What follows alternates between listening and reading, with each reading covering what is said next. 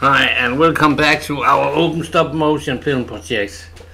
The system crashed just before I should get on, so we kind of have to get used to that. It's happened quite often, I think. But we are going to,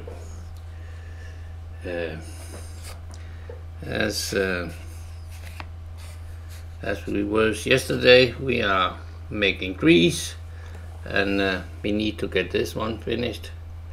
And I of course didn't get that much made today that I wished for, but I had my granddaughter visiting me, so that's how it goes.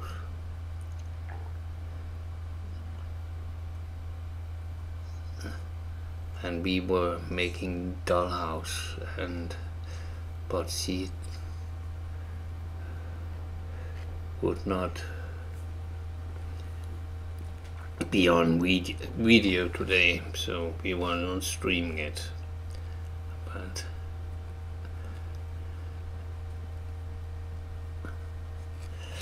we will do that later. But now it's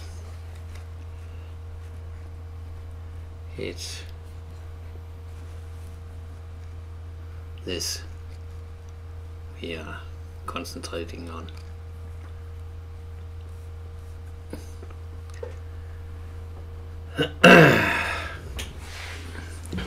This old oak, and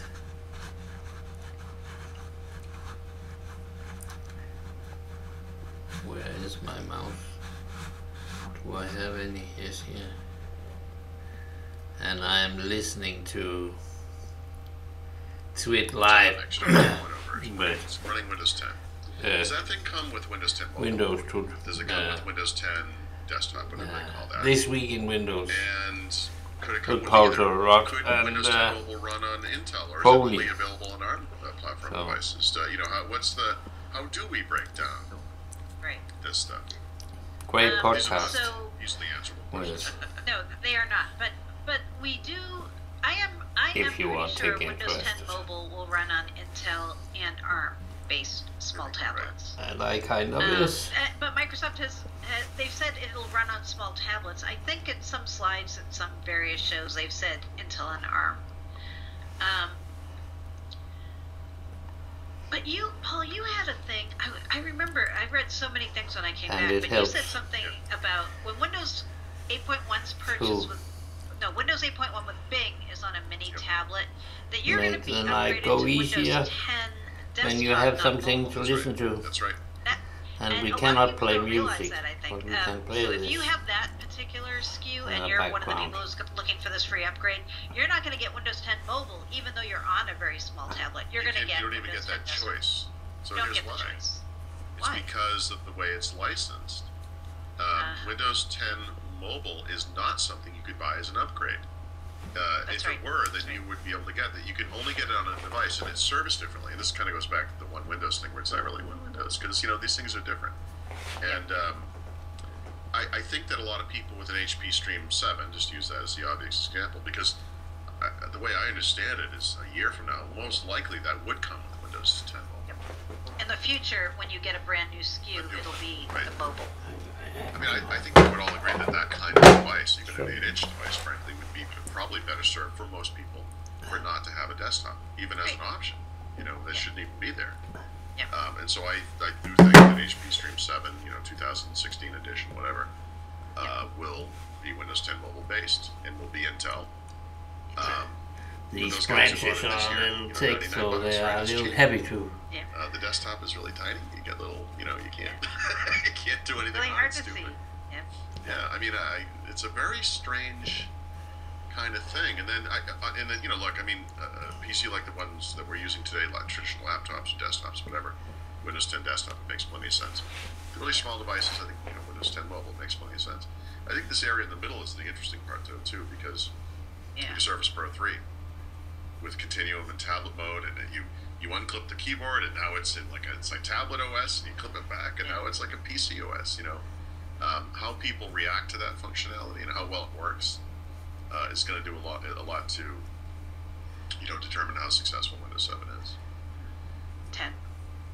Windows, what I say? 7. Yeah. 7, 10. What do you care? 7, 10. It's some number. And, some number. But not 9. Not 9. Anything but 9. Not 9. It's 90. Yes, it's 9. So we'll see. Will consumers have choice? I mean, will you be able to look at one 8-inch tablet and decide? Well, the breaking point is 8 inches, and so if you have an 8-inch tablet, you get Windows 10 desktop. You just do. Okay. There's no choice. I mean, you can run it in a tablet mode. Everything's full screen, but the desktop is still there. And that tablet you could dock. You could plug in a keyboard, and it would kind of turn into a computer, like a PC. Right. But I don't think most people want to do that, and so I sort of wish that Windows 10 Mobile was more broadly available. I think is maybe the big point here. That it apparently will be. Another sign. Confusing. I love this show because I learned so much. Really? Because all we do really is raise questions. I know. It's like, do we know the answer to this? No, we do not. I think we do know something about the usage of a Windows Phone. Yeah.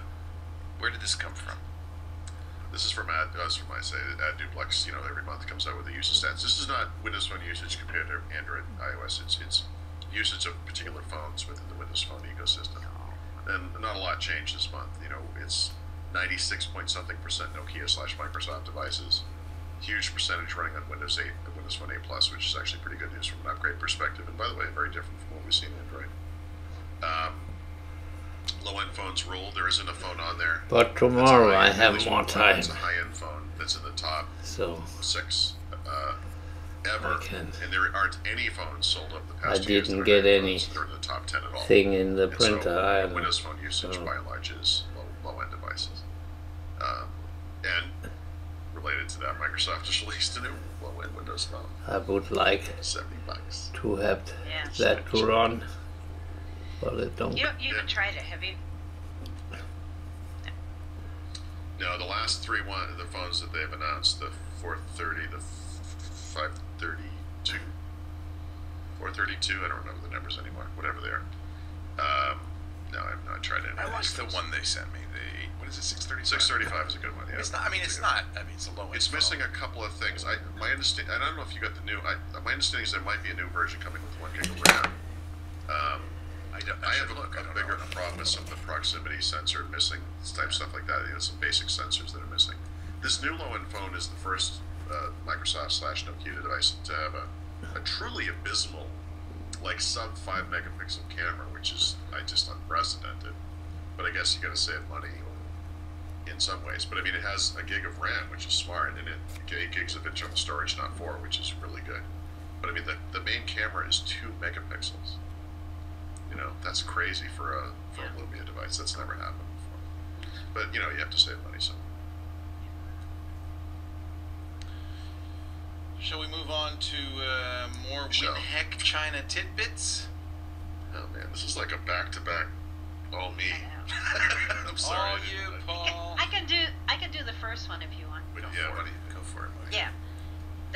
So Don Box, we mentioned him earlier in the show. He's the guy who's been at Microsoft forever. He's a distinguished engineer, and he's been kept totally in the dark from us lately. I'd say for the past 4 years even. He moved over to the Xbox team, and we never heard from him publicly again. And now they're starting to let Don Box speak again, and this is great because Don Box always has a lot of really great tidbits when he talks, and he shares a lot of things that we need to know, and somebody has to say them. One of the things he said at WinHeck China when he was talking was that Microsoft has come up with a replacement term for Metro-style apps. You know how they couldn't use the word Metro anymore? We were calling them Metro styles. Then we started calling them universal apps. But Don said at WinHeck China that they are going to be called Windows apps, which I heard a lot of people hating on this idea too, but you know what? Universal apps in the Microsoft world, they mean Windows apps. That's what it means. It doesn't mean universal apps going across all platforms. It means apps Windows Store apps that are just for Windows. So they're going to call those Windows apps, he says, and they're going to call what we've been calling Win32 apps Windows Desktop apps.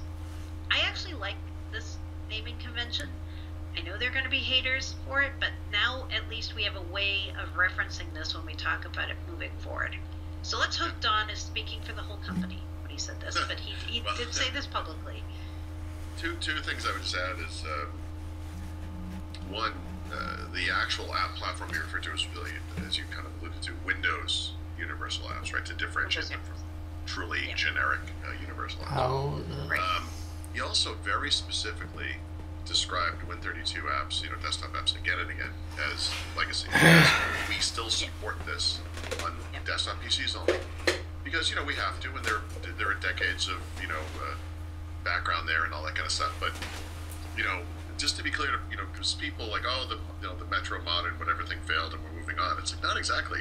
I mean, like everything else in Windows 10, this Windows app platform, the Windows Universal App Platform, is really just an evolution of Metro, of Modern. It's really just the next gen of that. It is an evolution. It's not a new thing. It's not, we're going back to the desktop. I mean, for all the desktop orientation of what Microsoft's been talking, Windows 10 is talking. Go look, go see it for yourself on Channel 9. Very, very much de-emphasizes the desktop. I mean, it's spoken to as something we're bringing along because we have to, but that's not. We're not advancing it. We're not moving forward with that. It's all universal apps or Windows apps. That's all you have to say? It's all on that item. Developers. Oh no! Wait a minute. Edge gestures. Yeah. So these two go together. Trackpad, edge gestures, new UIs in Windows 10. This has been amazing to me, and I you know what? I don't know why this is amazing to me because I see this everywhere, universally, virtually universally. Everyone hated Windows 8, right? Except for one thing, those people that didn't. And so, in Windows 10, they're changing all of the edge gestures and the precision trackpad gestures, which are related, right? And the reason they're doing that is because the functionality you see when you do things on the edges of the screen is different because they've gotten rid of UIs that used to be in Windows 8. So Windows 8 had a switcher UI for switching between apps. It had a charms UI for accessing system menu items essentially, and then it had that UI to accommodate that ellipsis thing we were talking about earlier, where there are app bars but they're hidden by default in Windows 8, which is just a crazy way to do it. It's like, imagine if you ran Word for the first time and it came up as a blank window and there were no toolbars at all, and you were wondering, where's the save button and where's all the stuff? Oh, we hide them by default. It's hilarious. And to display them, you have to know the special code, which would be if you have a mouse, you right-click it, or if you have a touch screen, you swipe in from the bottom of the screen. It's all changing in Windows 10. And you would think, and I should say there are associated gestures that go with the trackpad as well that are all changing for the same reasons. You would think that the world would just celebrate this, that there would be people partying in the street. We have banished the witch that is Windows 8, and you know what? The truth is, no. There are people who really like how Windows 8 worked, with regards to tablets especially, and they think that what's happening in Windows 10 is a step back and a mistake, and they want Microsoft to go back and put charms back in and put the edge gestures back in, and they want it to work the way that they're used to. And I am fascinated by this because I just spent the last 3 years dealing with just Windows 8 hate from all quarters. And now, of course, what comes out of the woodwork is some people like the way it works. Of course they do. Like, that shouldn't be surprising. Mary Jo, you look like you just saw something horrific. I'm having all these weird Skype things happen right now. Oh, it's not what he's saying. It's just, well, you look great. I'm seeing everything pixelated. No, it was like when someone's reacting in a bar and it kind of freeze frames. It's like, it'll get better, as they say. It gets better, or Skype crashes, or it doesn't. We'll get better. The way it gets better. We call her back. Is that better? You can hear her. How's that? Yes. Yeah. No, kind of. It's probably you, but it could be me. Is it me? It's not you. It's me. Can we just be friends? Sounds better now. Okay. I don't know what's happening, but of course, people are going to raise holy hell, aren't they? When you change the gestures and everything, that's going to make people nuts. The thing is, like, not very many people are using those systems. Even know they exist. Right. Yeah, and like I said earlier, they were non-discoverable. Not that that matters if you've discovered them and you like them. That's the problem. I look at what they're doing in Windows 10, and I think it makes sense. I really like Windows 10. I love the notification bar. I'm just loving it. Yeah, it's so much better. I think it is better for the majority of people. And with Windows, if you think back to Windows 8, the stuff I would have said about Windows 8, I mean, Windows 8 to me was kind of hilarious, because it was so weird that a company as conservative as Microsoft would do something this nuts. And they were clearly barreling down this track at 900 miles an hour, and all we could do was just kind of hold on and let it happen. And so, my advice at the time was, Windows 8 is kind of inevitable. You'd better just get used to the way it works, and we can complain about it, and then eventually we can buy these third-party utilities to kind of fix some of it, and that's a good thing. But, you can't really fight reality, And then, of course, with Windows 10, they're changing it because everyone complained about Windows 8, right? But not everyone, because, like I said, I mean, some of these people, I don't know, they really miss the way Windows 8 works. It's interesting. I guess there are fans for everything. Developers. Where have we heard that before? Longer moment. Come on. Windows 10 SDK is now available. That's good news. Yeah, that was kind of a surprise even. I think a lot of people thought we weren't going to see that until build. So this is the preview version of the Windows 10 SDK plus some other Windows 10 developer tools. It came out earlier this week, and you can use them with the latest Windows 10 build and Visual Studio 2015 CTP6. So people are starting to poke around in the SDK to see what's in there. There's a lot of things for developers in terms of how they can kind of collect information on what users are seeing and some of the adaptive UX stuff. So a lot of the early bits that people need to start writing the apps now are there, and people can start building things for Windows 10 when it's out later this summer. So that's good. That's good. Yeah. Azure App Service. That's got to be you. It's me. Yeah. That's me. New Azure App Service.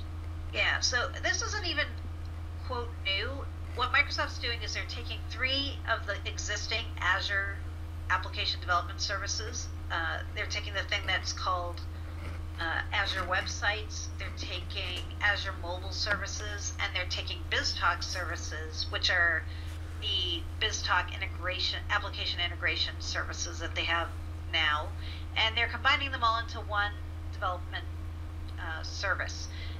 The good news for people is it's going to cost the same as just Azure Web Service, Azure Websites does now, so they're reducing the price.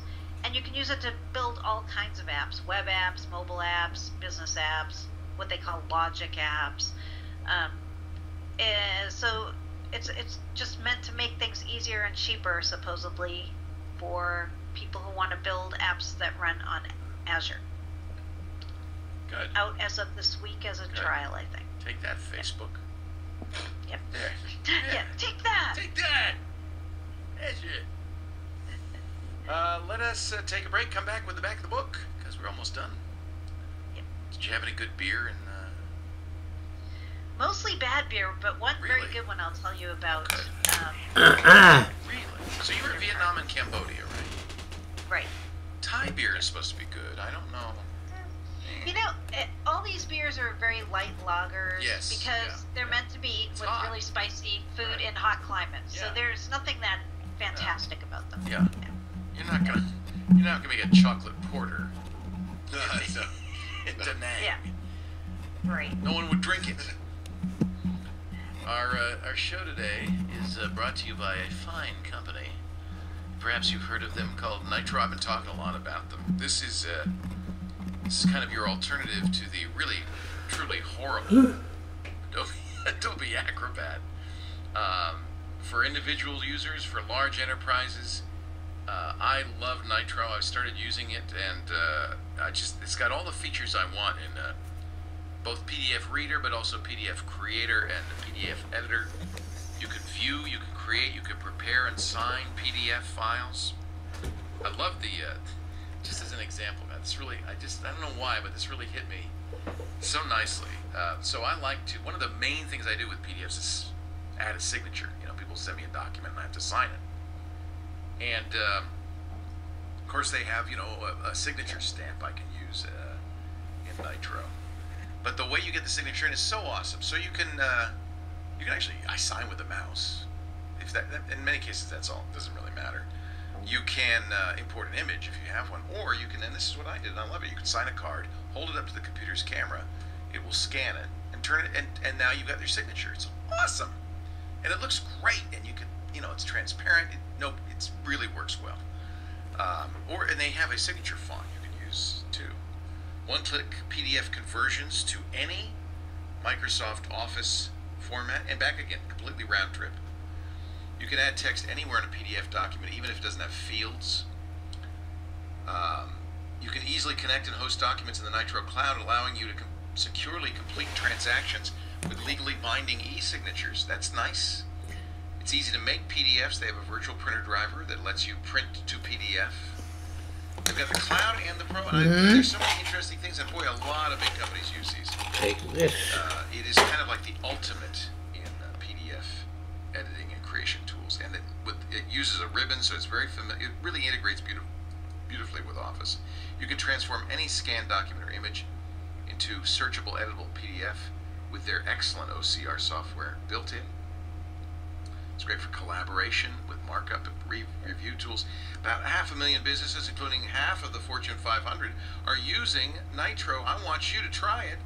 Go Nitro, GoNitro.com/twit to learn more about Nitro and their document solutions.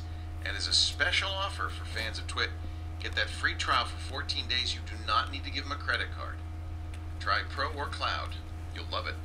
Nitro, GoNitro.com, GoNitro.com/twit. I know many of you have been looking for an alternative to Adobe's products.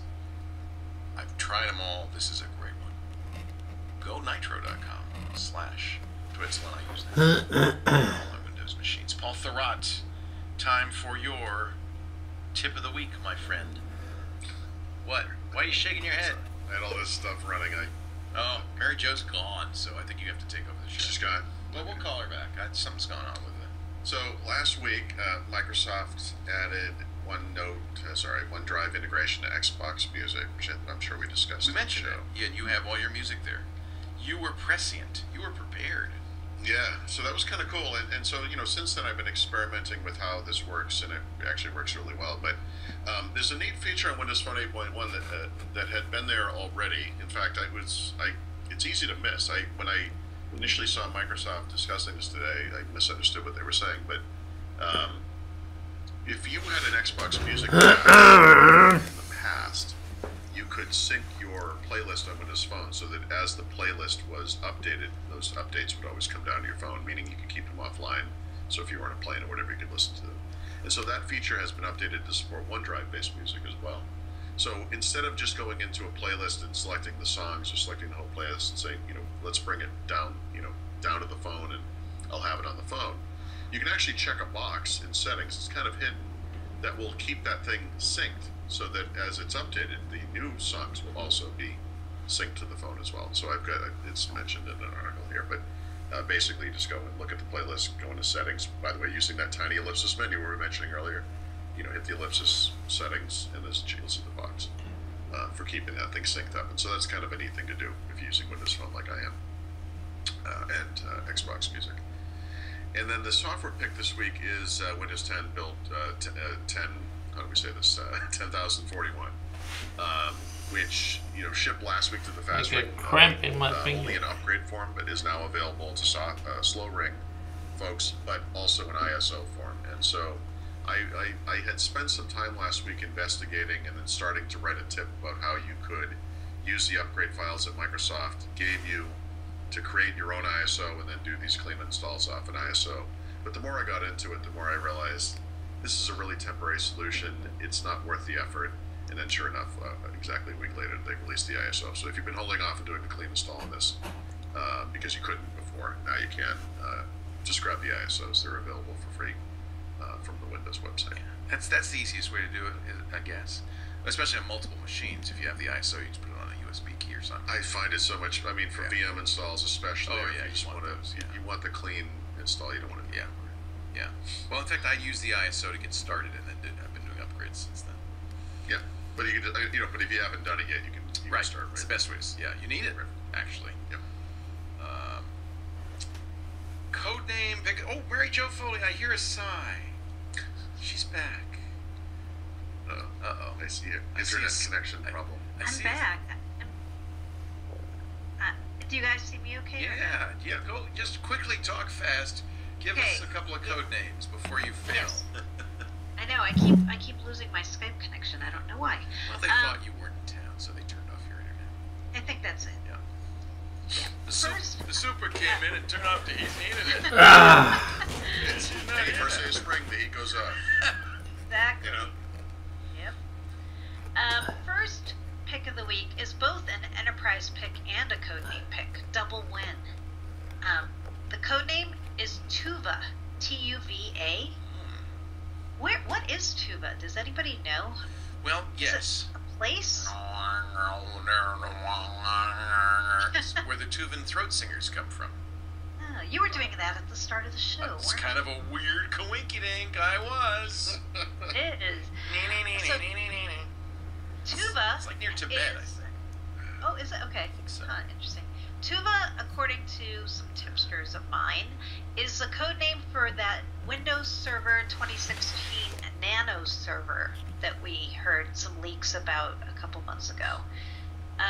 So the Nano server is a very stripped down version of Windows Server that's made, what did they say, made for the modern web or something, that it's going to not include roles as part of it, and that it's meant for people to use kind of in a minimalized way. So all I know now that I didn't know then is the code name for that is Tuva. So that makes me believe that leaked slide deck that told us there was going to be a Nano server is in fact valid. It's in the Russian Republic. It lies just in South Siberia. Oh. But yeah, it's Tuvan throat singers come from the Tuvan homeland. Yeah, the homeland of the Tuvs. Tubes? I don't think they're the Tubes. I just made that up. Okay, good. It's the geographic center of Asia. Yeah. Wow. Yeah. I'll play some Tuvan throat singing when you do your beer pick. Okay. I think we need enterprise, one more struck. I'm sorry. Yeah. So that was the enterprise / first codename pick, and the second pick is I a cannot. pure codename pick of the week. It's called Project Milky Way. This is another One little more. gem from the WinHack China slide My deck. hand. NeoWin is the one that I saw publish this. Project Milky Way, there's a slide that says the goal is to, quote, delight users by keeping their mobile devices updated with the latest release within 4 to 6 weeks of when we release it. Oh, we true. As we know, as Windows Phone users, this has not always been the case. Microsoft releases stuff, and we get it months or years later. So we're hoping that this Project Milky Way is a way that Microsoft is Very trying soon to there are put more a little sticks more in pressure this on and mobile operators, there's maybe, and the clay. handset makers just say, it would be really good if you guys would do more frequent updates. We're going to make them available more frequently. We hope you will make them available to users more frequently. That's hilarious, by the way. But I'm sorry. Yeah, They were going to call it Project Snickers, but they decided. exactly. Just the notion that after all these years we're going to work on the good intentions of the wireless carriers is We know Yeah. better than that. that's amazing. We know Maybe better that's than why that. it's like Milky Way, like something sweet that you would love to have happen, but That's something we're never going to reach. yeah, that could be it too.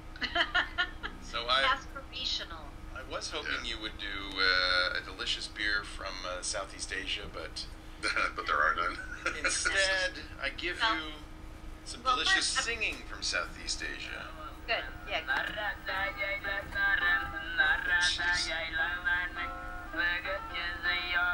It's not quite Van Halen, but it's in the same category.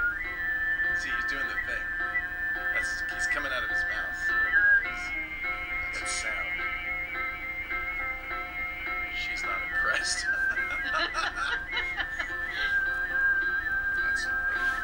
It's moving, isn't it? You'll find it truly. Actually, got lessons. Started singing some Stopping for a second. Anyway, moving on. Beer. Let's talk beer. Okay. Beer me. So, I'll first tell you a quick beer story from my trip on my vacation. There was a Windows Weekly listener, I think I told you guys before I left, who said, hey, my brother has a brewery in Ho Chi Minh City that he just started. Oh, cool. And I went to it.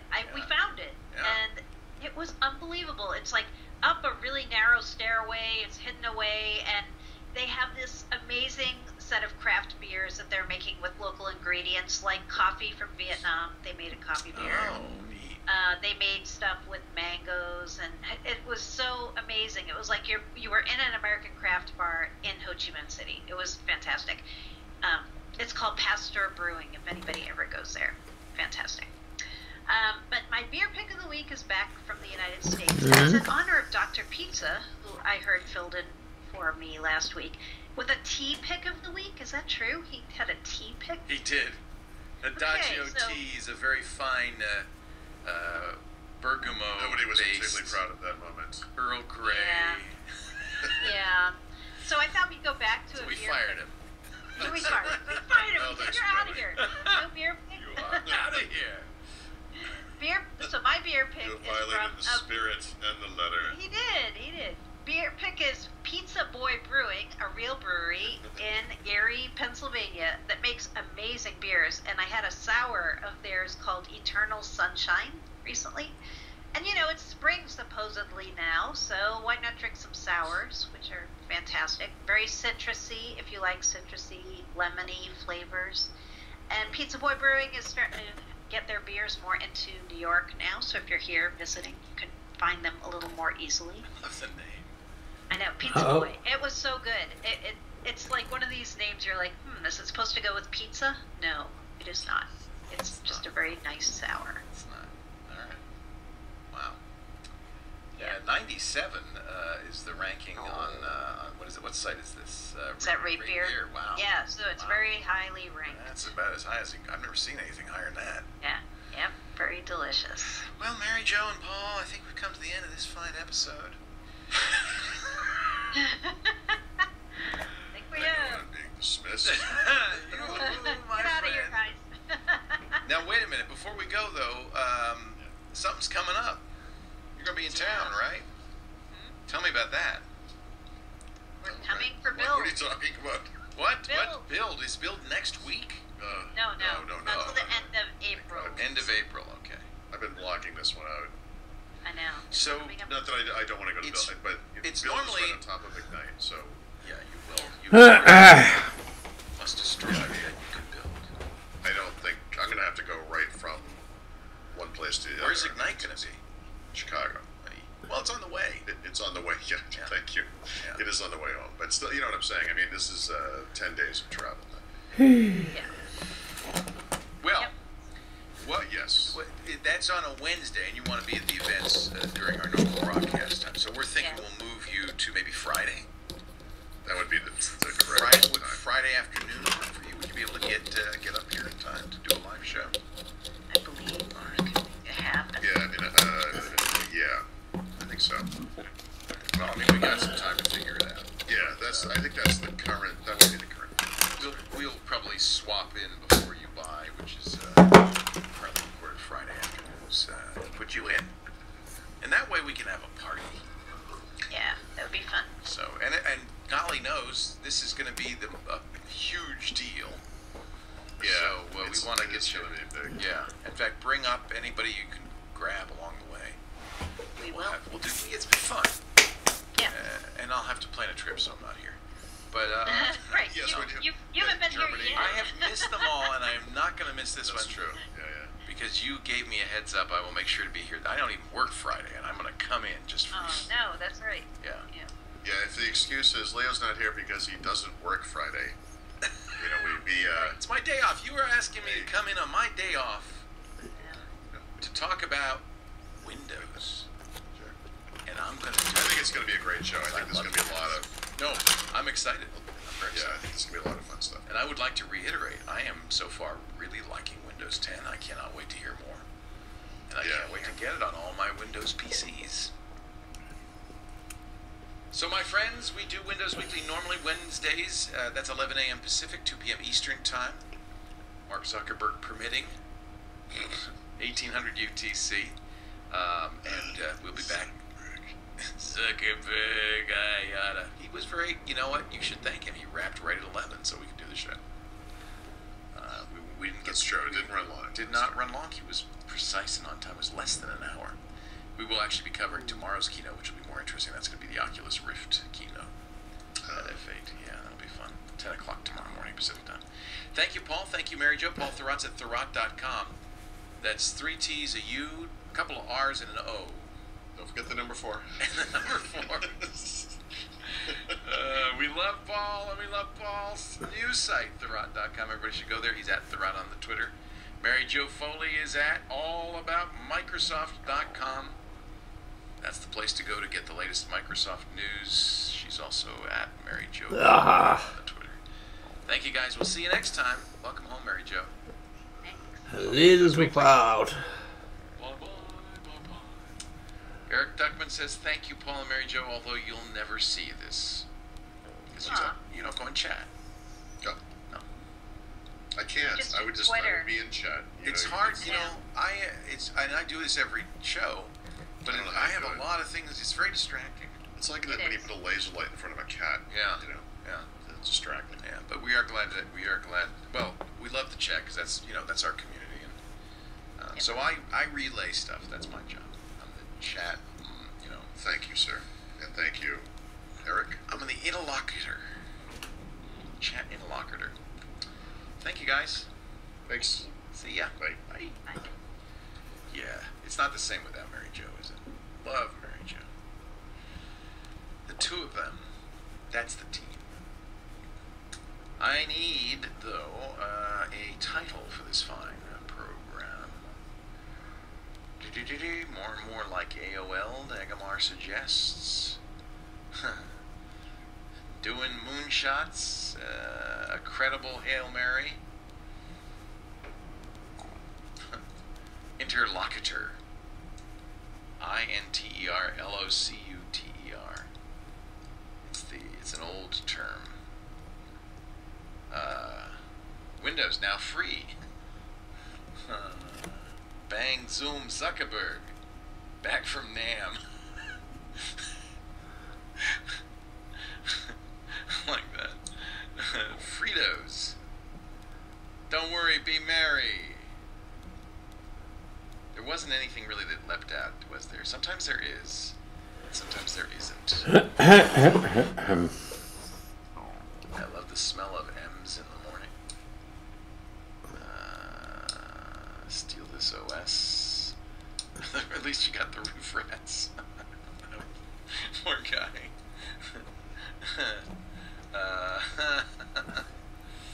Back from NAM? Really? Should I do that? Alright.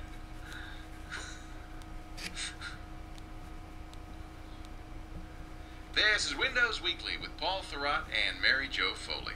Episode 406, recorded Wednesday, March 25th, 2015. Back from NAM. That's apostrophe N-A-M. Windows Weekly is brought to you by NatureBox. NatureBox ships great tasting snacks right to your door. Start snacking smarter with wholesome, delicious treats like dark chocolate pretzel pops. Oh, man! To get your complimentary NatureBox sampler, visit naturebox.com/twit. Where do I get some of those dark chocolate pretzel pops? Nature. I'm gonna do it again. I really got. I just like took me away. Windows Weekly is brought to you by NatureBox. NatureBox ships great tasting snacks right to your door. Start snacking smarter with wholesome, delicious treats like dark chocolate pretzel pops. To get your complimentary NatureBox sampler, visit naturebox.com/twit. That's naturebox.com/twit. Yeah, we should recall it Microsoft Weekly, shouldn't we? And we should. And by Casper, an online retailer of premium mattresses for a fraction of the price, because everyone deserves a great night's sleep. Get $50 off any mattress purchase by visiting casper.com/windows and entering the promo code Windows. And by Nitro. Nitro accelerates the way businesses create, prepare, and sign PDF files anytime, anywhere, saving you and your business time. To learn more and try it free for 14 days, visit gonitro.com/twit. That's gonitro.com/twit. It's time for Windows Weekly. Paul Thurrot's here. Yes, Mary Jo Foley is back from her trip to Vietnam and Cambodia. And it's going to be a great Windows Weekly. We've got a lot of parsing. You've got a lot of parsing to do. Stay tuned. Windows Weekly, the reunion episode is next. You've got a lot of parsing to do. All right, This Week in Google coming up. Jeff Jarvis, Mike Elgin. We're trying to get Danny Sullivan. But do you guys want pictures before you go? You want to get a picture back here sitting on the ball? We'll get an intern or an employee of some sort out to take the picture. I'm going to get the funny hats. Oh, gosh, I'm creaky. Can you help me, Johnny? Johnny B? Help me, Johnny B. God, I missed you. Now, get on the ball. Yeah, get all the way up to that keyboard. Get on the ball, and I'm going to give you a hat. It looks like a large head. It is. Very few of our viewers have small heads. Big. That's as big as we get.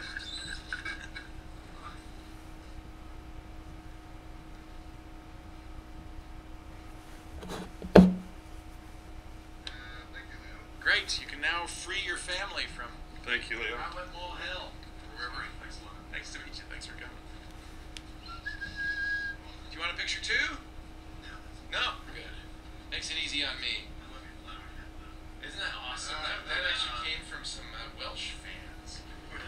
Yeah, you saw me wear that. I have my hat collection has really blossomed, literally.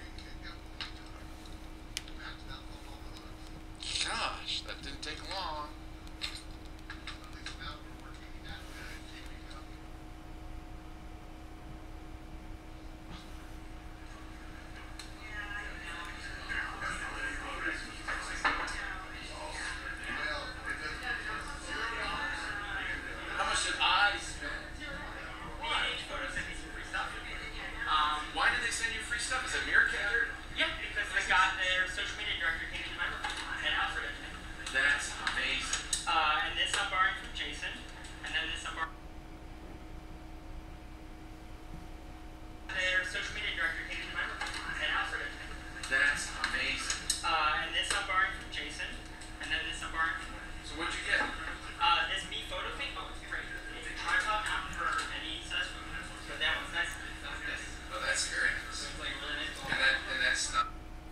Slots in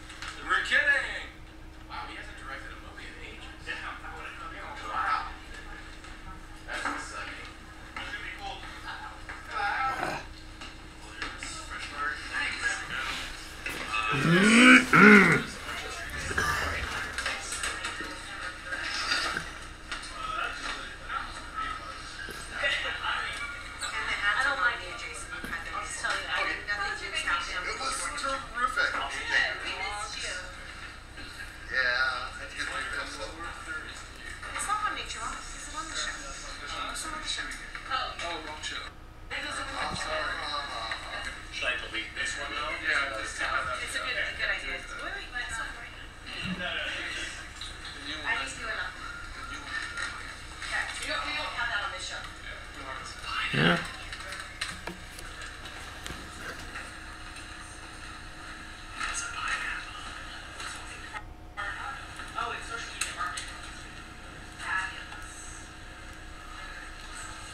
It's really blowing outside tonight.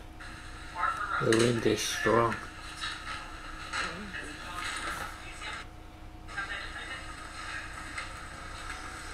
I hope it'll stop to the weekend when we are on Easter holiday.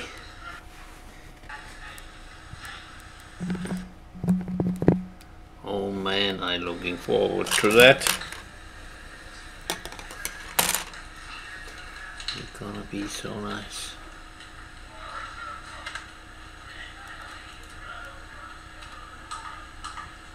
After a whole winter sitting in here and making this stuff.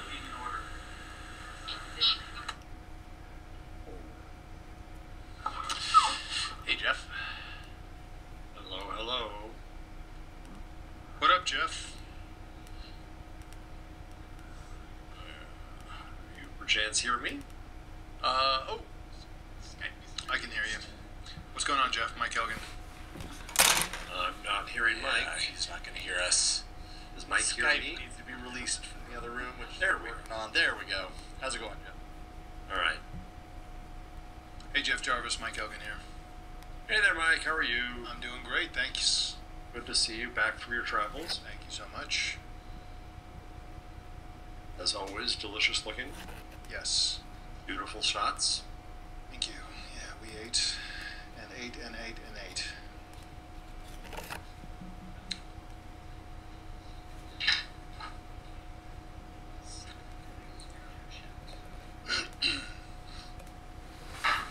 Hey. Are you meerkatting right now? You're slacking, man. Come on. You don't get to be number one if you're not... Whoa, you have gear. You have meerkat gear. Mirror gear. My mirror. Your what? Mirrig? Your mirror. It's a mirror. It's like curry. Jimmy Fallon passed you up and you're not meerkatting? I wanted to touch that. He gained 35,000 points in like 2 minutes.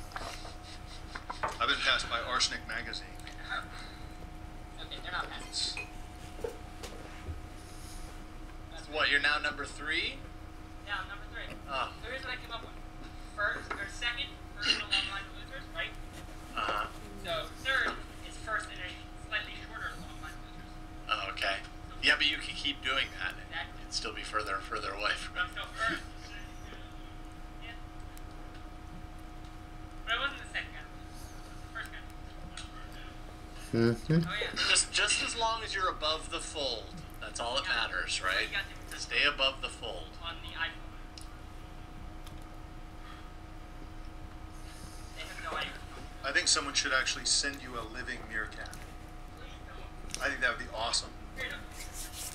That's fine. They're cute. Until they gouge your eyes out. Yeah. And then they're less cute. And you can't see them. Exactly.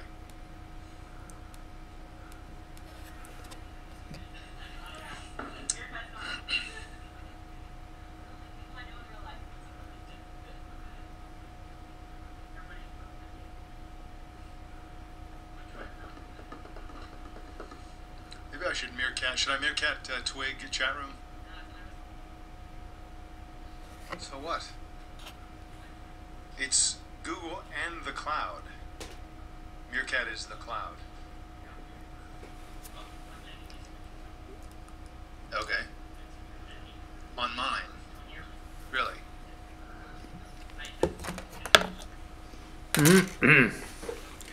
Where is that? That is here.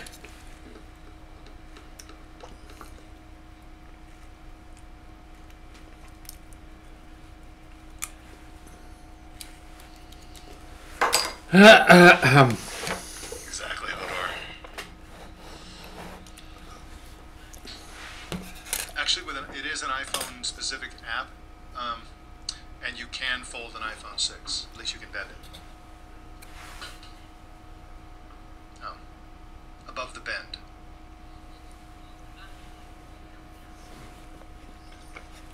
Which I thought was way too big. Move this backwards and do like this.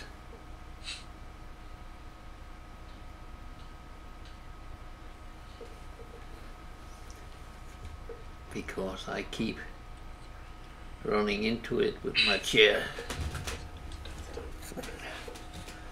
Yes, that's better. Very nice.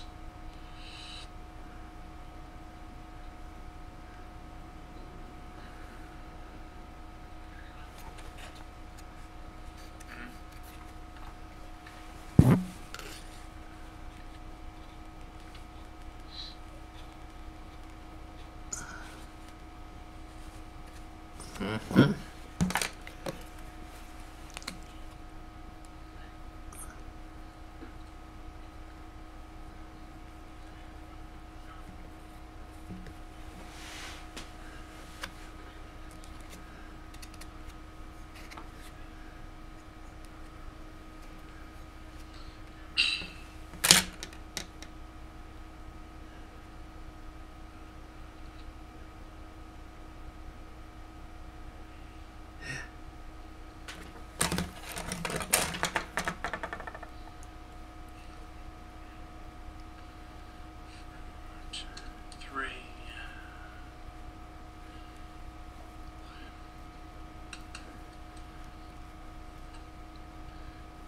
And it's almost April.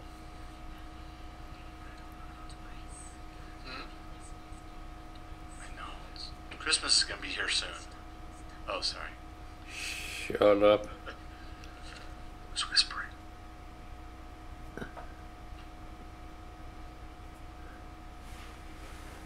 No Christmas talk. Leona's had to go home. He's gonna be meerkatting in. Oh, I forgot. We got. Ooh, yeah, I got to say news. No, B-Tree, Danny Sullivan is not going to be on. He's at the F8 conference. He had a bunch of plans.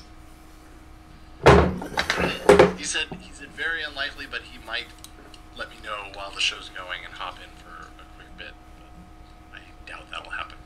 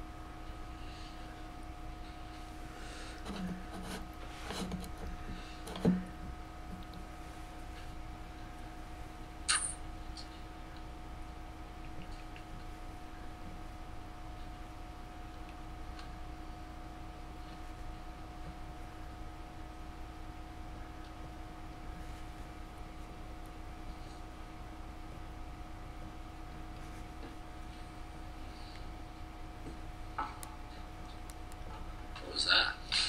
That was my hand hitting the mic stand. Apologies.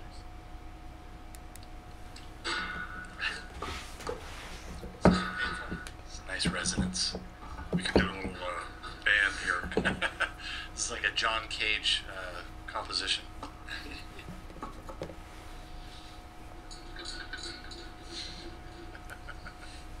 Ooh, that had some pretty nice resonance to it.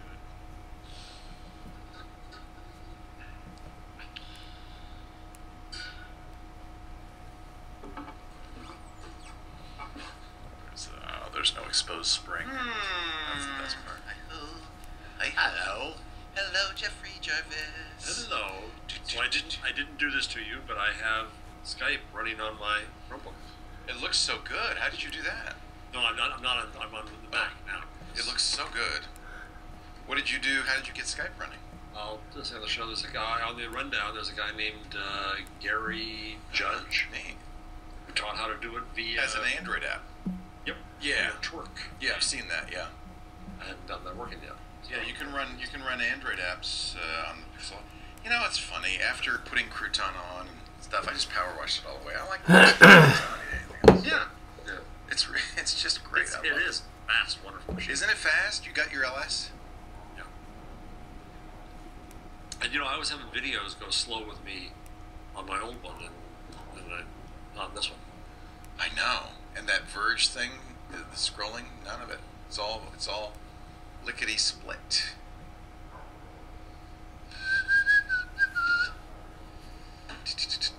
This week in old white guys on Google. Thank you very much. Mike's here.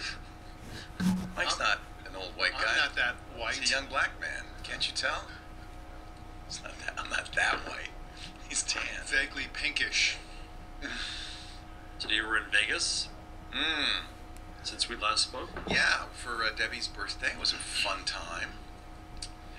And now I'm back. And apologize for not being able to get you into Google I/O, but I think this happened last year and we whined, right? Yeah, and I've tried whining directly, but they hadn't even responded to my emails. Talk to Gina, Jeff. Did she get in? She got in with with a paid ticket, but she can't go. Oh, well, ask her for a ticket. She said, "Who do you know that might want this?" I don't even know if it's transferable, but it may not be. It might not be, but it isn't. Let Gina know, and I can send her an email as well. So we tried to get Danny Sullivan. He's been doing great stuff on that FTC report, but I take it both of you are up on it. I think that's probably going to be the big topic of the day today. We have two ads: LegalZoom, offer code TWIG, and HipChat, offer code TWIG. Switch over to my ads bucket here. LegalZoom. There we go. Offer code TWIG, and then HipChat.com. Okay, Jeff, turn that off now, or take a lunch break, please. I'm really done with the Meerkat. Not on company time, please. Not on company time, and in fact, I'm going to ban it in the studio. Please, no more. You can do it at home. Thank you.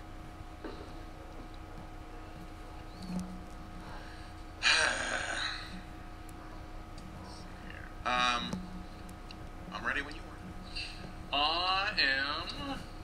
Let me make sure I'm recording in 3 different places, which I am. Okay, good to go. Oh yeah, Jeff. Somebody said, "Does Jeff need to be pushed up to the table?" Yes. You need to join the crowd. Oh, I see. How's that? Is that better? Wasn't he kind of far away? Oh, I don't need to see him. I know what he looks like. He's a little bright. That's the only thing I would say. Not in real life, on camera. Can you show the wide? See how I know he's definitely bright in. See how blown he is on that. He's fine on the normal. Yeah, I've actually dialed it down on the normal shot because. Should I adjust my camera? No. Yeah, it's just a TV thing. I do it all the time in the other studio. Everybody's a little different, so the TV sometimes I'll change the settings.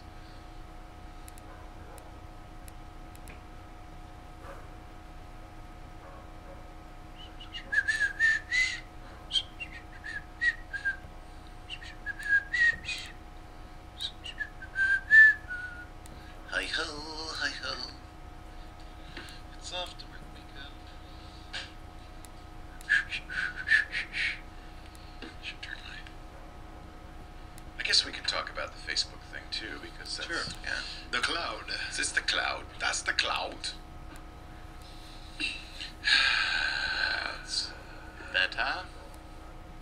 Better.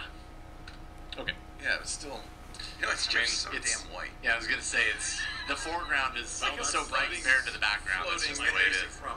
Yeah.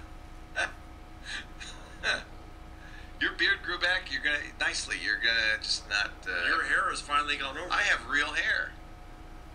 Yeah. I had to gel it a little bit to get it to. It's interesting how it's 4 months and you're back. It's funny when I get out of the shower, it sticks straight up. It's really strange. Only took one fiscal quarter. One fiscal quarter. No. I know our brand is, but Jeff has a job that does not include meerkatting 24/7. So 8 hours a day. I just want 8 hours a day. That's all I ask. It's time for Twig This Week in Google, the show that covers Google, the cloud, Facebook, Twitter, all that jazz. Jeff Jarvis is here. CUNY. Professor. Actually, he's from his home. I don't like jazz. You don't like jazz? I'm not a jazz. Gosh, you look like somebody would go, you know, to I'm not the West Village, the Village Vanguard. None of that jazz. No, not in jazz. Don't tell me you're into dubstep. I don't know what it is. Good. My notional Jeff Jarvis is intact, sort of. When I ran EW, I tried to ban jazz. What? Haughty. Oh, just to be trouble too. Well, anyway, welcome, Jeff. He's the author of What Would Google Do? Public Parts, his latest Geeks Bearing Gifts, which I have in the other room. I should bring it so I can hold it up. Because, of course, Jeff doesn't have a copy he can hold up. I wouldn't have that. I would have to go a long way. Good to have you, Jeff. Also with us, Mike Elgin, our news director. And Mike and I this morning got up. Well, you didn't get up. You actually, I guess you did. Because I got up the usual time. The usual time, which is like 3 in the morning or some ungodly hour. And I like jazz. And in fact, I have a quick recommendation. That doesn't surprise me. Quick recommendation: there's a movie called Whiplash. Is that good? It's very good. Of course, Oscar nominated, and I think he won an Oscar. Somebody won an Oscar. It's very good, and it'll give you an appreciation for jazz. They emphasize the sadistic qualities of sort of band leading, and instruction and so on. But it's a great movie, and there's a lot of great jazz in it. So it's a high school jazz band, right? It's I think it's college level. Okay. It's like a New York Academy of some kind. And yeah, it's a great movie. And of course, J.K. Simmons is the star of that. Yep. We love him from his insurance company ads. Yes. It's a little disconcerting to see a guy who I remember for insurance company ads on the Oscar stage. But yes. You can do everything these days. It's no longer a stigma to do an ad. So, I think easily the big story today is this thing that the Wall Street Journal has been reporting. The FTC, and we reported this at the time, a couple of years ago, investigated Google and ended up deciding not to prosecute them. But now the details from the FTC investigation have been leaking out on the Wall Street Journal. I guess the Journal got it. Did they get it in a FOIA request? They made a FOIA request. The FTC accidentally sent them the 160-page report, then said, oops, can we have it back? And the Journal said no. Too late. Freedom of Information Act. So the staff report apparently was a little bit more negative about Google. Mind you, there are 2 reports. There's a staff report and there's an economist report. Okay. Staff report is lawyers. Economist report worries about impact on the economy and on consumers, and they're different. And I do, you can read it on the Journal, but I think Danny Sullivan has been doing a marvelous job at marketingland.com. We actually tried to get him on the show. He's not available. Parsing the report. And apparently the Journal's only publishing every other page. Is that right? It's some weird thing where, he has every other page. And then he says the footnotes are tying stuff together. To go back to other pages. Yeah. So there's lots of juice in it. Search engine land. There isn't. Well, okay, this is why I thought it would be a good conversation for this show, because the impression that you get from the Wall Street Journal article is the FTC should have prosecuted, and that went easy on Google, and that there's plenty of smoking guns. Is that not your sense? Well, from the Wall Street Journal, absolutely, and the Wall Street Journal. I mean, let's keep in mind here, and I said at the end of the piece that I wrote about this, I wish Google would F up more so I could criticize them more. Because I don't want to be in the position of defending them too often. Yeah. And I'm not going to defend them fully on this. But let's keep in mind, for context, that Rupert Murdoch has had an absolute attack going on against Google. He had Robert Thompson, the head of News Corp, write a screed against Google. After they then went and got the visitor logs from the White House saying, look how often Googlers go and visit the White House. 230 private meetings. Yeah, well, are we surprised at that? They're an important company. I'm sure they're not the only company that had many meetings in the White House. They might have brought T-shirts. I don't know. Yeah. So the report, and this is the one by the lawyers, Yes. labeled them a monopoly and recommended litigation. Is that right? Yes. Yes. Shortly after the report came out, the FTC decided to close the investigation. But no, They settled it, right? Well, they did there ask was them to change. some changes in behavior, Yeah. but they didn't go on for investigation. And note that it was unanimous across party lines. The Journal is trying to hint that there was a political game here. That's why all of the meetings at the White House. But the Washington Post wrote a very good and balanced explanation of what goes on and how in these investigations there are these This two is normal. reports. They come together. This is normal. Yeah. So there is a contingent often that advocates stronger action than the FTC ends up taking. That doesn't mean the FTC decided Gosh, to release. lawyers like to sue you. Yeah. So Danny Sullivan says it turns out a vocal contingent inside the FTC wanted stronger action. The report written by the FTC's Bureau of Competition is one of several sets of findings and recommendations. The commissioners then take it all into account. And as you say, the Post says that somebody's always going to be left out. Not everyone will be handled. They ultimately voted against bringing legal action, although they did say that Google was able to mitigate some of the issues. The report Google had abused its market position. Google's conduct has resulted and will result in real harm to consumers and to innovation in the online search and advertising markets. The evidence paints a complex portrait of a company working toward an overall goal of maintaining its market share by providing the best user experience, it's not illegal, while simultaneously engaging in tactics that resulted in harm to many vertical competitors and likely helped to entrench Google's monopoly power over search and search advertising. And this is the thing I've always said was a red flag with Google, was that they're in all of these businesses, Google Local, YouTube, Google Shopping, the Google Flight thing, the booking stuff, where they would have a temptation to put their results ahead of competition's results, even if it technically in the search it shouldn't be, if PageRank wouldn't rate them that highly. And that's essentially the fundamental complaint here, right? That they found evidence that Google had done that. Well, I'm sorry. Go ahead, Mike. Okay. You go first. So it's not that clear, especially if you look at Danny Sullivan's posts on this, exactly what it is that they found. They found a lot of tweaking. And from what I can gather, first of all, this is from 2007. And at the time, apparently Google was vexed by the fact that product searches for product and service-oriented results were very poor. The user experience was poor. So if you forget about the content, the experience was very poor. They were testing these different types of results against, groups of people and seeing whether they said, okay, I like this result, I don't like that result. We'll call these testers the searchers. That's what the term Danny uses. Exactly. Sounds like a creepy movie. These are like focus groups. Exactly, focus groups, exactly. And so Google has something called a diversity algorithm. So if, for example, if somebody searches for Leo Laporte, they're going to get all this praise for Leo Laporte, but Google will go find some criticism of Leo Laporte and throw it in there because that makes searchers happy. Because it gives them balance. A choice. Yeah, exactly. And so that's not inappropriate, I think. And so they were tweaking that. So my guess would be that yes, they did things that made some of their competitors rank worse, and they probably did things that made some of their competitors rank better than they would have.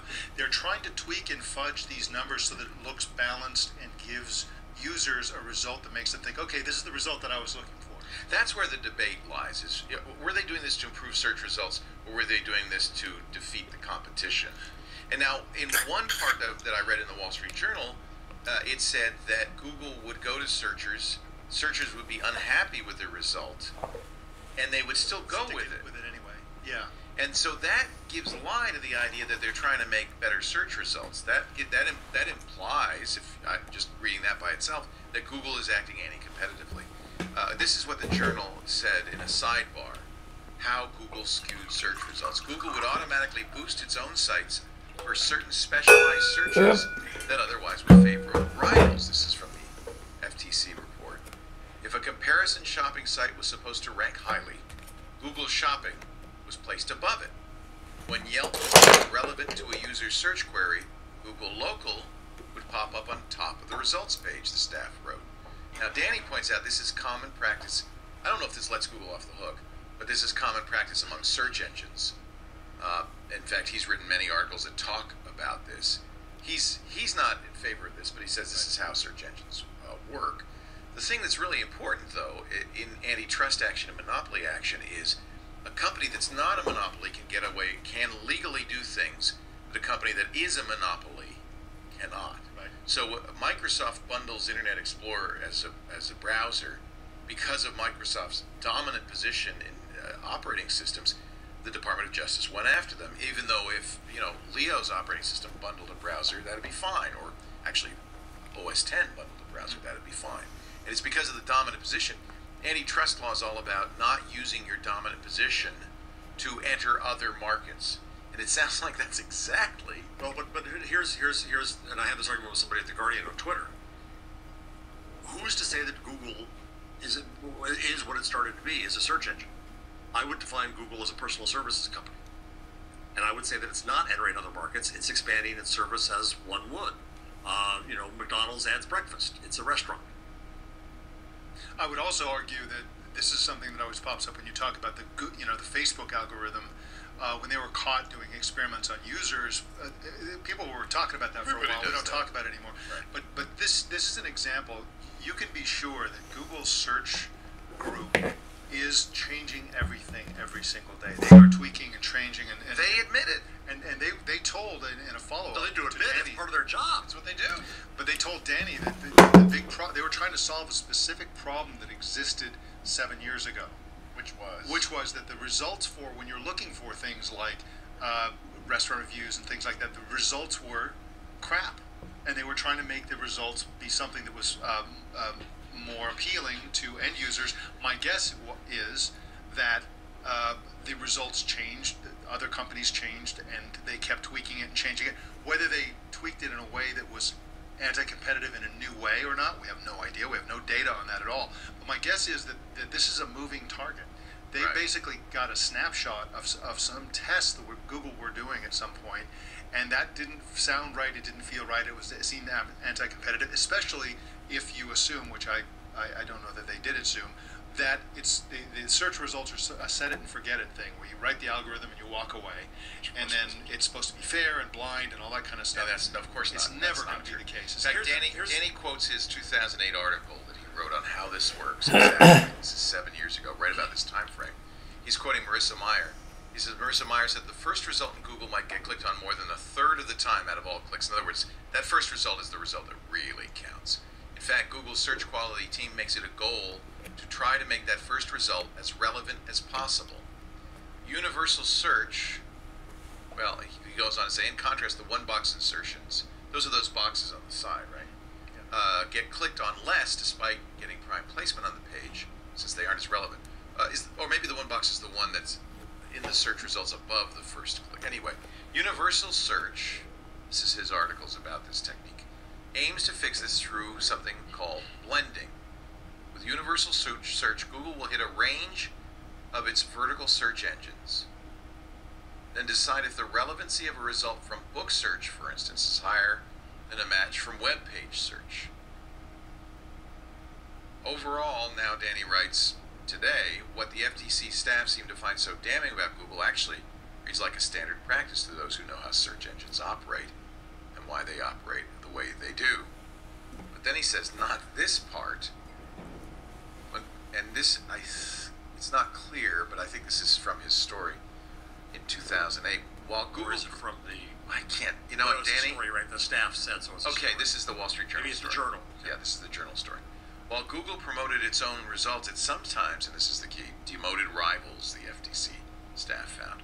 For example, Google compiled a list of comparison shopping sites that compete with Google Shopping and demoted them from the top 10 web results, staff wrote. According to the report, and here's what we were talking about with searchers, Google users and tests didn't like those changes. Only after Google tweaked its search algorithm at least 4 times and changed the ranking criteria did the new results get slightly positive feedback. Slightly positive. That's when Google went with it and said, all right, we were able to move the needle a little anyway. It's always worried me about Google, and we've always said on this show, there's no smoking gun. But keep going. Keep going. That's alarming, Danny writes. Google has this is his modern article, has consistently said over the years in various ways, at various times, it doesn't blacklist particular websites for competitive reasons. Yes, sites might get manually penalized or hit with algorithmic penalties for violating Google's spam guidelines. Matt Cutts does this all the time. In fact, that was a big improvement in search results when Matt Cutts stopped linking search results from the search results. And that was a big problem. Remember, you'd get linking farms and stuff. But no, Danny writes, Google has said it does not try to wipe out Yelp or Bing or Expedia just because they compete with it in search areas. The Wall Street Journal's article about the FTC staff report suggests evidence this is not the case. That Google indeed actively decided it would demote competing sites and did so even though its searchers didn't like it. And there's 3 postscripts here. Yeah. Let's make it. So we talked with the Wall Street Journal reporter, first postscript, Rolf Winkler, about the demotion section. A scan of the actual footnote covering this on the Wall Street Journal site, but I haven't been able to locate it yet. It sounds like Google may have been doing a test that didn't go out to all searchers at the time, wanting to improving this diversity that we were talking about in search results. One of the big problems at the time, writes Danny, is that it was common to do searches that led back to pages of search results at other sites, which is, as we all agree, a pretty bad user experience. Google even issued a guidance against it. The guideline remains, although Google pretty much seems to ignore it. So what he's saying is, this example, you do a search for buying a product. You click the top result, which actually leads you back to another shopping site, which gives you more of its search results. This is an experience Google says isn't a good experience, and they demoted him for that reason, not because they're competing. Am I reading that correctly? And keep going. Okay. Next postscript. Postscript 2. I feel like we're in court. I found, Danny writes, where the Wall Street Journal has posted some of the original report it obtained. The section about demoting competing sites is covered in footnote 154. The context to what 154 is covering isn't provided. This is a case where we don't have the page, but we have the footnote from the page. And by the way, only Danny Sullivan, bless his heart, would go through and find footnote 154. I was watching him at 5 or 6 this morning live. Actually, it was 6 his time. I was at 3 a.m. this morning, California time, watching him live tweet this process. Yeah. It was amazing of going back and forth. And that's why I really wanted to get him on, but he's probably sleeping. Although Google originally sought to, this is the footnote, although Google originally sought to demote all comparison shopping websites, after Google raters provided negative feedback to such a widespread demotion, Google implemented the current iteration of its so-called diversity algorithm. Google claimed the goal of this algorithm was to increase the diversity of Google's search results for product-related queries. So far, I don't have a problem with that kind of activity. Zero problem. Right. We don't want to search for a product and then get a page that's full of searches for a product. But there were companies that there was a couple companies have sued Google saying you've ruined our business. We are a legitimate, index, and Google says no, you are a awful comparison site and just spammy. And this is where I have long argued that Google is at its most vulnerable because it does indeed hold the power of God over these companies. And what I have suggested, nobody pays attention to me, but what the hell, is that Google should have some kind of outside commercial peers, because it's in the interest of decent companies not to have that crap in search. And somebody, though, has to judge, is this a legitimate company, or is this just a crappy comparison site that's just trying to get search juice? And it's not sometimes an easy call, and that's where Google is at some vulnerability, and this shows the vulnerability. Yeah. And it's why I've said again and again, Google just shouldn't get in these side businesses. No, that's where I think you're wrong. But there's always going to be, Caesar's wife must be above suspicion. There's always going to be the suspicion, if Google's in a competing business, that it's going to favor its search results. Is it a competing business to give me, as I'm using regularly now, flight results directly on Google versus making me go through Fakakta Expedia, which is a pain in the butt? Well, in that case, Google provides a better service to me through its direct flight recommendations for which it bought a company, which is having a competitive impact on the others. I don't have a problem with that because it's a search result. The search is a vertical search, a flight search, and in fact, when you click the link, you are then sent to the airline. So all it's doing is giving. That's a form of search. Getting a commission. I don't know. Here's where let's use a cleaner example. Yeah, I know, but that's a search. That's a search function. Let's give you a cleaner example. I search for a video. I search for a twit video. I search for This Week in Google, and I get 2 results. Number 1 result is our show on YouTube. Number 2 result is our show on our webpage. Let's say. I don't actually know if that happens. The problem is, if that does happen, there's this inevitable suspicion that Google's doing that to promote its own service over my site. In fact, your site comes up first. The Wikipedia entry comes up second, and YouTube comes up third. No, but you search for a show like I don't know what happens. This Week in Google. Yeah. This Week in Google, 2, 3, 4. And yet, putting another fly in the ointment, we have personalized search. We come up first. Nice listing. Yeah, YouTube is the 3rd result. And this is one of the problems with this criticism or this fear that Google is going to favor. It's actually very difficult to do searches and find clearly skewed results. That's why we search on This Week in Google, the words. Yeah, but all I'm saying is that's why. But I think it's important. It shows the quality of search. Look. Yeah. Search on This Week in Google. And that's why I've given them a pass, because in these obvious examples, they've been very. What a nice big but Jeff, these are the obvious examples. And by the way, YouTube is the number 2 result, which it probably shouldn't be. But nevertheless, you're right, and that's why I've always given them a pass. Okay, as far as I can tell, they've not been, doing that. But now we have a smoking gun, and that they are doing it for diversity or whatever. The point is, they would be above suspicion if they weren't in YouTube, if they didn't own YouTube, if they weren't in these businesses. But I know it's a private. Who's to say? So you freeze dry a company at one point and say this is what it is. Google, I think, in the long run, is not primarily a search company. Google, as I just said a few minutes ago, is a personal services company. I value Gmail as much as I value search. I understand. It's an ad company. But this is why there's some difficulty here, and the easiest way to cut this problem would be just not set yourself up in competing businesses. But then you freeze dried the company and you put a fence around what it's allowed to do because it's in one business. And you've defined it by that beginning business. Okay, but that's what antitrust law does. What antitrust law says is you cannot use your dominance in one sector to then give you an advantage in other sectors. I don't think they've done that in this case. Let's go to the next case of the FCC. Or unless you want to continue on. No. I think enough said. Enough said. No. Well, I want to go to the rest of the FTC thing, but there's a Google response in Danny's piece right there. Postscript 3? Yeah.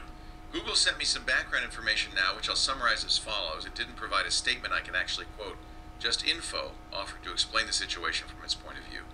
Google said, and this is Danny writing, in 2007, aggregator comparison sites were dominating results for product searches. We remember those bad old days. Yep. Yeah. And these sites were often of low quality.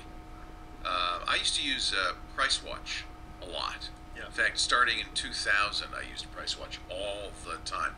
Now, if I search for an Asus motherboard on Google and it sends me to a PriceWatch search page, that may actually be what I'm looking for, but maybe not. And I don't think it's wrong for Google to say, well, that's probably not a good result.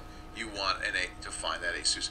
Basically, you want us to do what PriceWatch is doing and give you a list of places you could buy that Asus motherboard by price. But you can also see how the FTC might say, well, that's just you getting in their business. By the way, is PriceWatch even around anymore? You'd hate to be in that business if Google's doing it. Even in cases of good quality, Google, again with Danny, Google still felt it was a search issue when people would click from its search results to ultimately land on another list of search results. That would be the PriceWatch example. Google says it was a desire to improve these user experience issues that motivated the experimentation, not an effort to push its own shopping results. The goal, Google says, was to come up with the right mix of shopping aggregators as well as actual merchant sites. Eventually, Google says it found a mix its raters liked. The FTC says liked a little, but okay. One that retained the best aggregators as well as providing for overall result diversity. That's what was kept. It stressed this type of diversity is something it aims for in other instances. Let's say you search for Birdman, where people may want theaters and showtimes, a trailer, info on actors as well as news, and that's what Google does do very well, right? Yeah. It does give you a diverse mix of results. Google says the shopping algorithm change was limited to English language searches only for those within the U.S. Those outside the U.S., such as in the EU, or those searching in languages other than English from anywhere, didn't get it. I don't know why that would be. Google said that the FTC addressed the experiment with its closing statement to say that it was part of the changes that could, quote, reasonably be viewed as improving the overall quality of Google's search results because the first search page now presented the user with greater diversity of websites. Well, you can see where the argument is. You can see both sides have a point of view. You can see that the FTC commissioners, having weighed those, decided to trust Google's The Wall statement. Street Journal's report, I think, made it seem as if they'd found the smoking gun and said, aha, Google did bad. Let's go to something where I think there is a less clear case here. Okay. Which I wrote about, which is that Google is accused of having said to, of scraping TripAdvisor and Yelp and such. Okay, they scrape things. I have no problem with that. I went through this kind of piece by piece. Where's my line? Scraping is not a problem. It's the same as reading. Holding on to it so that you can analyze it for search behind your wall. Not a problem, in my view. Some argued that was a copyright violation to hold on to a copy. I don't have a problem with that. I see That's what a search engine does, let's face it. Exactly, so I have no problem with it, right? Quoting from a site in the process of linking to it. Well, this is the essence of the, get ready folks, Leistungsschutzrecht and Spain link tax fight. But I've already made my view on that clear. I have zero problem. That's fair use. And I agree with you. It doesn't. It's an extract to give you an idea of what you're going to get. So here's where we get to the problem. It does not replace the content. Here's where we get to the problem. Snippets are okay. Is that it is alleged that Google, I think that Google wholesale copied and republished content from the places like Yelp. That would be, in my view, a clear violation of copyright. The second part then of this was that it is alleged in the journal that when competitors asked Google to stop taking their content, and I'm quoting, it threatened to remove them from the search engine. This is the problem. Google wields a mighty stick. Would be a terrible action. Right. But I don't see that that's been proven conclusively in what was said here. And the reason is because what we know is Yelp's never disappeared from search. In fact, that's how I get to it most days. When I search on a restaurant on the way home, it's the Yelp link that I click on because it has a better phone link on it, and I use it all the time. So I don't know that actually ever happened. If Google threatened it, that would be wrong. That would be evil. That would be ungoogly. I don't know whether there's pure guilt there. So that's one case. I agree with you. That would be a very strong smoking gun. You'd have to find an email to Yelp. Heck, Yelp should step forward. This is an opportunity to say, yeah, I got the email right here where Google says we're going to pull you. Well, let's see it. Now, let's also remember this is A, this was 7 years ago. Right. And B, if it happened, it's a wrong action. There should be something about that. I have no problem. But is that cause to launch a gigantic investigation to break up the company? I think one stupid sin does not that make. Remember the whole case about Google supposedly scraping people's data as they drove by, and there were calls to break them up right then. If they did that, that would be wrong, and that would be evil. They shouldn't have done that. There should be consequences, but what are those consequences? The next thing is this question of Google favoring its own services, and I dig into that too. And here, I'm still going to say, and I understand your point, Leo, that they're in other businesses, and that puts them in a position of conflict of interest, and that's why I've always said they can't own content purely. But let's remember a couple things. There is who says, show me the law that says that search must be impartial. Let's remember a couple things. Number one, that's the last thing we want because that's noisy search. I want search to be highly partial toward quality, relevance, authority, timeliness, and other factors. Impartiality is also impossible. Literally, it is impossible. We know that in journalism. We know that in search. So it's a ridiculous, made-up standard. No such standard exists. Let's start there. Then let's also remember that the idea of ads in search originally came from Bill Gross's GoTo.com, which became Overture, which was bought by Yahoo, and Google eventually had to pay, I believe the number was $365 million in a patent settlement with Overture and Yahoo because they took the idea of putting ads in search. Now, when GoTo did it, the advertiser paid for placement. They paid for preferential treatment in search.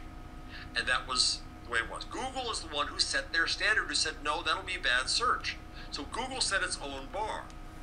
There's no law anywhere that said you couldn't have prejudicial search. If you want to, you can. It's a product. You can make prejudicial newspapers. You can make prejudicial TV shows. You can make prejudicial search. There's no law anywhere that says that search should be impartial in that sense. Now, at the same time, the FTC does indeed take companies to action, not for violating the law, but for violating the company's own promise to consumers.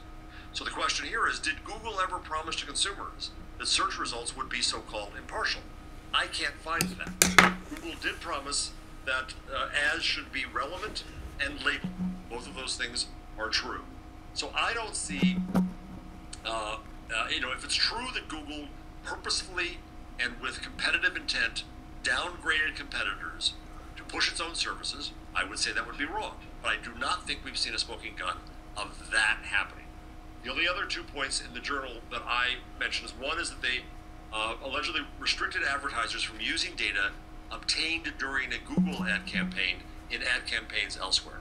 I think that's wrong. I think that goes against the principles of Google and open information, and Google did stop that practice. But I think it was a wrong practice. I don't know that it was necessarily illegal. I think it was on Google. And then finally, in Just a Graphic, Google said that the journal said that Google tried to restrict sites that did search deals from also doing deals with competitors, including Bing. I would say that's just stupid. That would be a red cape for antitrust investigators. But in the report, according to the journal, one investigator said there was insufficient evidence, and so that one doesn't go. So in the bottom line here is that I don't see, again, I wish they'd have more so I could criticize about them more. I have criticized them for things. But I think that we have to take the journal's worldview and Murdoch's worldview here of going after Google with a grain of salt. And it's the journal basically is trying to accuse the White House of a politically motivated dropping of the action against Google because of the close connections to Google. Witness the next story that came out was all the people who've gone from Google to the White House. I'm a journalist. I know how these tricks operate, and I think we've got to judge the messenger. There's another thing that has to be said anytime we talk about antitrust, because there's a bit of confusion about what is illegal and what isn't illegal. Now, I'm not a lawyer, but I do watch The Good Wife, and one thing that people need to be aware of is the fact that it's not against antitrust law to do things that harm competitors. This is something people don't understand. You have to harm competition itself, the competitive process, meaning that you have to artificially inflate prices. You have to artificially do something that harms consumers, and then it can be an antitrust issue. This is very, very difficult in search results because you can't filter anything in search results. You rank things. All the results are always there. They're just in slightly different orders, and throwing a fly into the ointment, they're different for individual people because of personalization. So, for example, when you got YouTube as the second result looking for this week on Google, I got this as the third result. Right. The second result was Wikipedia. So you'd almost have to log out to find out what. You start pulling the thread out of the sweater from the FTC's point of view. There's no end to it, and it will be very, very difficult to find that prices have been raised, that consumers have been harmed, or any of this stuff. Even as complex as these issues are, it's very difficult to actually make a solid case that will hold up. Which is what the economists report, that's what they concentrate on, is just that. Yeah. The lawyers are concentrating on the actions and so on. Do me a favor. Go to Google and search for maps, and then go to Bing and search for maps. And tell me who's more upstanding. Again, Google Maps, MapQuest. I got to log out, though, to really get this to be. Let me sign out of my Google account and search for maps. Okay, without being signed in. Oh, actually, I didn't have to do that. I could have just done an incognito tab. Oh, well. Yes, Google Maps, MapQuest, Yahoo Maps, Bing Maps, Weather Maps. In other news, MapQuest still exists. Heard it here first, folks. All right, let me go to Bing.com. I don't think I'm signed in there, and search for maps. But remember, Google's not going to make a big mistake. Bing is number 1, MapQuest number 2, Yahoo Maps, Maps. I don't see Google Maps. How far do we have to go to get Google? Keep going. I don't see Google Maps, MapQuest, Rand, McNally. It's not in the first page. See, now come on, folks. Which is the more upstanding company?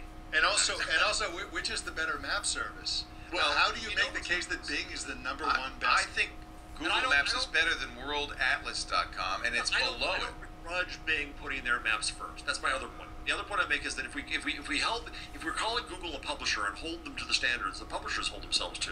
They never promote their competitors. Never, never, never, never, never. The European publishers, led by the Germans, made a big video about how when you search on shoes on Google, running shoes is an example, oh my God, you're going to get ads. But then you also get Nike and other companies.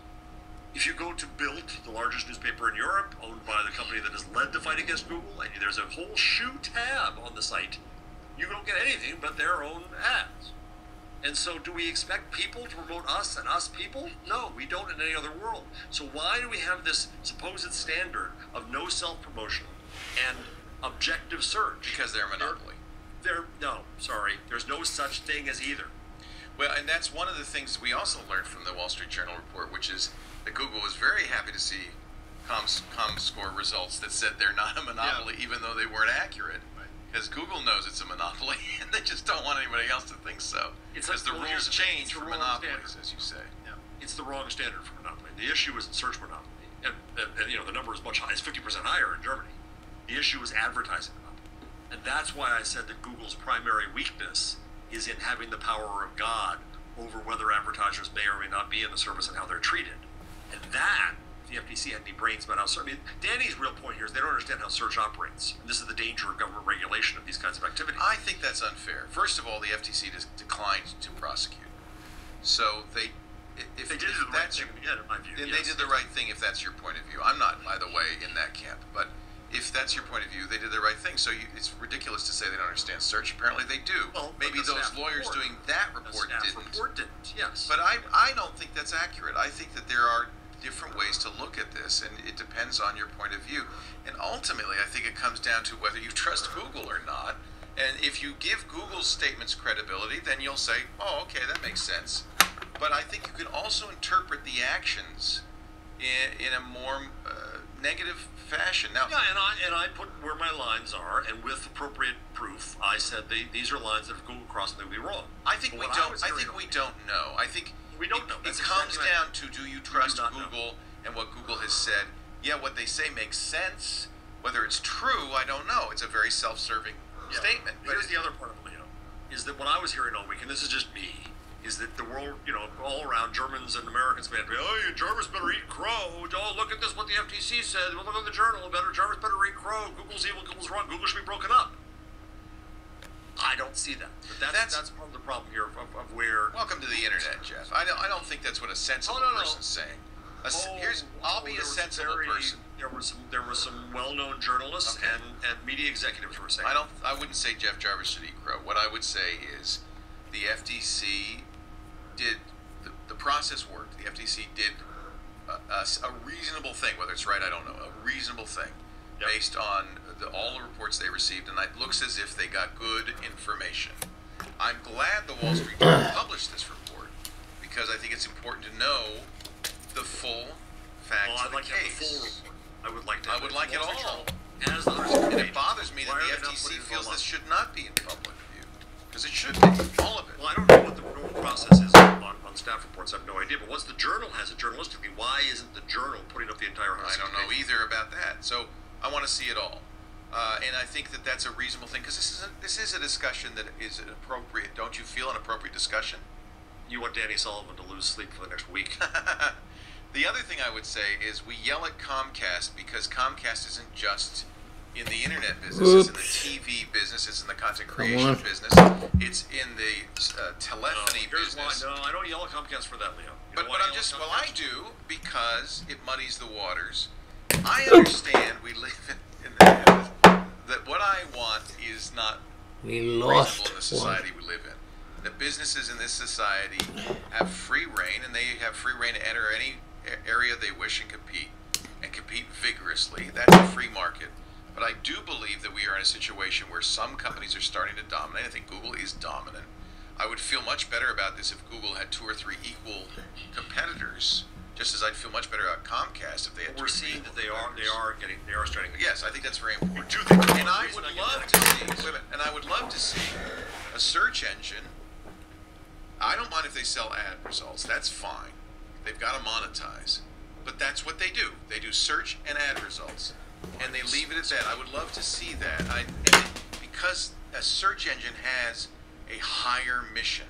It is too important for it to be a hurly-burly, free market business. Here's why I disagree with that. Because then if you separate, as someone would want to do, if you separate search from, let's say, maps, then the map company doesn't know my searches and doesn't know that I like often looking for pizza where I am and blah, blah, blah, blah, blah. That connection of personal data matters. I spend all my time now arguing to the media business that they've got to get in the relationship business. They've got to get their own first-party data, and they've got to start giving people relevance in the manner that Google does. Well, you just chopped off the relevance engine. Well, I think there's a societal cost. Put a fence around them. I think there's a societal. I understand, and I think there's a societal cost to that convenience.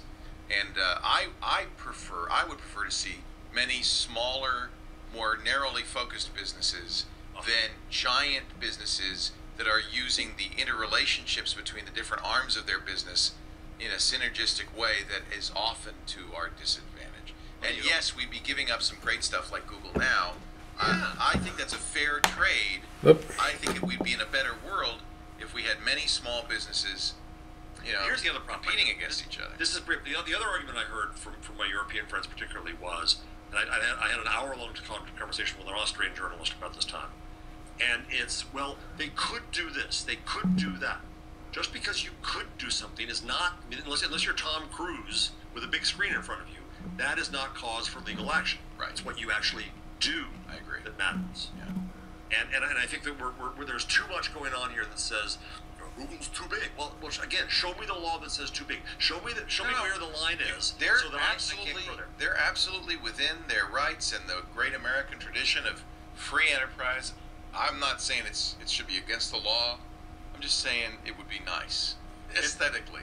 And I think that the thing that has to be mentioned is the fact that we're moving to a world of you relying on virtual assistants for a lot of answers, and they don't give you results; they just give you answers, and you don't know where it came from. And it's like talk to Siri and say, "Hey Siri, what's the deal with X, Y, Z?" And it says, "Here's the answer." Apple has intentionally where did that come from? Cut the head off of that result. Exactly. They don't want it to say Google, and so that's going to be a harder problem. There is competition growing there. We have a story in the rundown today, Business Insider, and it's typically blunt way, saying that, as Larry Page is flipping the switch, Google should be scared to death of Facebook. Facebook's not nearly as big as Google yet, but it is making huge inroads. And I want to remind you of the days when certain parties thought that Microsoft was going to take over the world, and now Microsoft is darn near a laughingstock, except on your show. Because they're nice to them. You're nice to them. I don't know. I think in Windows Weekly we spend a lot of time going, what is you do. I know. I just got a joke. Sorry. This is a great conversation, and I completely see your point of view. And I yours. We just disagree. Yeah, I don't even know if we disagree.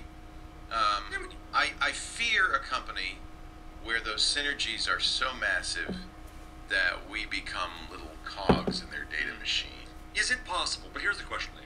Somebody went after me, somebody who's a Google hater went after me when I said that I think Google's basically a good company. Oh, Google apologist. No, I agree with you. I think they are basically a good company. Well, but that's the question. Yeah, that's part of the questions. I think that there are those who think that companies, Siva Vadnathia, who I respect greatly, just says companies must be companies, and basically they're going to. I'm going to oversimplify it.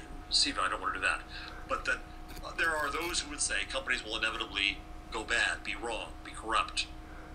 Can we believe in the possibility of a good company? And I still hold out the idea that we can, because if we can't, then you reflexively regulate everything, but you then limit the upside of the world that's being created.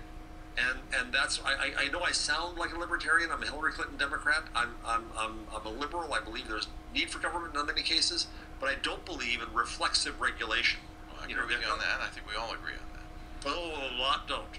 A lot. But I do feel like there's such power in nowadays in a search engine like Google to be the arbiter of fact, to it's curation, and I think they should be. I would love to see an order, a priesthood that would hold as its highest goal to do the best job at that as possible. And of course, if that's their highest goal, then they wouldn't get into side businesses that, you maximize profit by getting this. Well, so use DuckDuck. Make them a non-profit. Oh God. communist. Well, I think there are some things. Go eat your I don't want to. I think there are some things. The roads are a good example. The roads should be nationalized. They shouldn't be run by private business, because otherwise you get interlocking toll roads and you get all sorts of horrible things happening. There's certain things that work best if they are not held by a for-profit entity. Never with speech. Never. That is a First Amendment violation. Search is speech, damn it. And if you then do that, because hey, that's exactly what China wants. Yeah, we'll control the search for your own good. I don't mean government run. I mean nonprofit. Like nonprofits are any better? No, I'm sorry. I mean, well, I think that if you, I know plenty of nonprofits that are greatly compromised because of where their money comes from.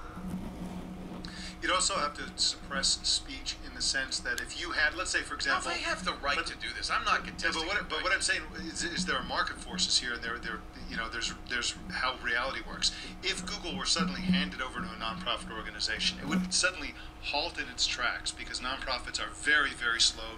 And then some nimble startup would come out of Stanford, and everybody would gravitate toward it, and you'd either be back to Google again with a private company making these decisions, or you'd be saying we have a law saying you can't have a search engine. I understand what I'm proposing is not practical. I completely understand. And I know you're being provocative. I'm not even being provocative. I think this would be I think we need a society of Jesuits who have a single goal, which is to curate, to provide a good search that is not tainted by appearance or fact of competition. It would solve also this privacy issue. People are worried about Google. The more these synergies happen, the more Google knows about you. It scares people. All of those would go away because Google wouldn't need to know anything about you. You know what you're doing, Leo? You're erasing Gutenberg. You're going back to the scribes. You want scribal search. Not in every respect, but in one. If you're going to give a company the right to curate, the right to arbitrate fact, it's become such a powerful thing. Yeah. I feel like I know it's not going to happen. The bottom line is that, number one, there's no such thing as valueless search results or content. A search engine company has its corporate values. Those are not going to be in line with anybody else's values, yours, mine, anybody's. And the second horrible reality is that any sort of entity that has a search engine, somebody has to do it. Somebody has to. Is the government the right one? Yes. No. Is a bunch of Jesuits? I don't know about that. There's always a somebody. I understand. Yeah. There's always a point of view. So that's why the next best thing is to have true competition. And while you might say, oh yeah, well we got Bing, and we got Bing, there's not competition. So I'll go back to Alta Vista. There is not competition in search, and the default is Google. And I don't know where these market share numbers come from, because no one I know uses anything but Google. One good thing is that it's not universal. So, for example, in Russia, Yandex is a bigger search engine than Google. It's just in the U.S. U.S. isn't even nearly as bad as it is in Europe. In Europe, it's like 93% or more, something like that. U.S. is much better. 63 or 63 or something like that. Yeah. But there's a lot of people. Well, but it's the same reason as why is Yahoo still around? Why is AOL still around? Because people have habits that go way, way back, and that's we're not like that. You try every darn new thing down the pike. But that's is not DuckDuckGo a true competitor? No, it's not. Why not? But, Bing and AOL and Yahoo are together, and but DuckDuckGo's not. Where does DuckDuckGo's where do their results come from? They come from other search engines, right? Because they keep saying they're going to make a crawler. I don't know if that's viable. No. Another way to look at this is a whole different way to look at this. Is you could argue that what Google should open source is the crawl data. Okay. And let others build on top of that. I like that. Let others be the curators. But what I'm buying from Google, with my time and my is their curation, is their point is the value they are adding. Yeah. I like this idea. Partiality they're adding in. This is analogous to the idea of let the municipalities create the infrastructure for an internet, but let 100 companies on top of it provide the internet access. I like that idea. Again, it's something that's never going to happen because that is the crown jewel. But, no, but if you were France and Germany when they were trying to create their own Google, they were trying. Well, there's a couple things here. One, they were trying to create the wrong thing. Yeah. Two, I would argue once again, the monopoly's not in search. The monopoly's in advertising. Right. That's what nobody looks at. Except it is in search because the crawl data is impossible to duplicate. Yeah, but it's beyond that. It's now just a marketplace because the search data doesn't really greatly affect DoubleClick the way it does search ads, and DoubleClick is a huge part of the business, and video ads aren't greatly affected in search results. So no, Google's monopoly is in digital advertising. Well, if that's the case, that's good news because they, as you point out, Facebook and others are giving them a run for their money.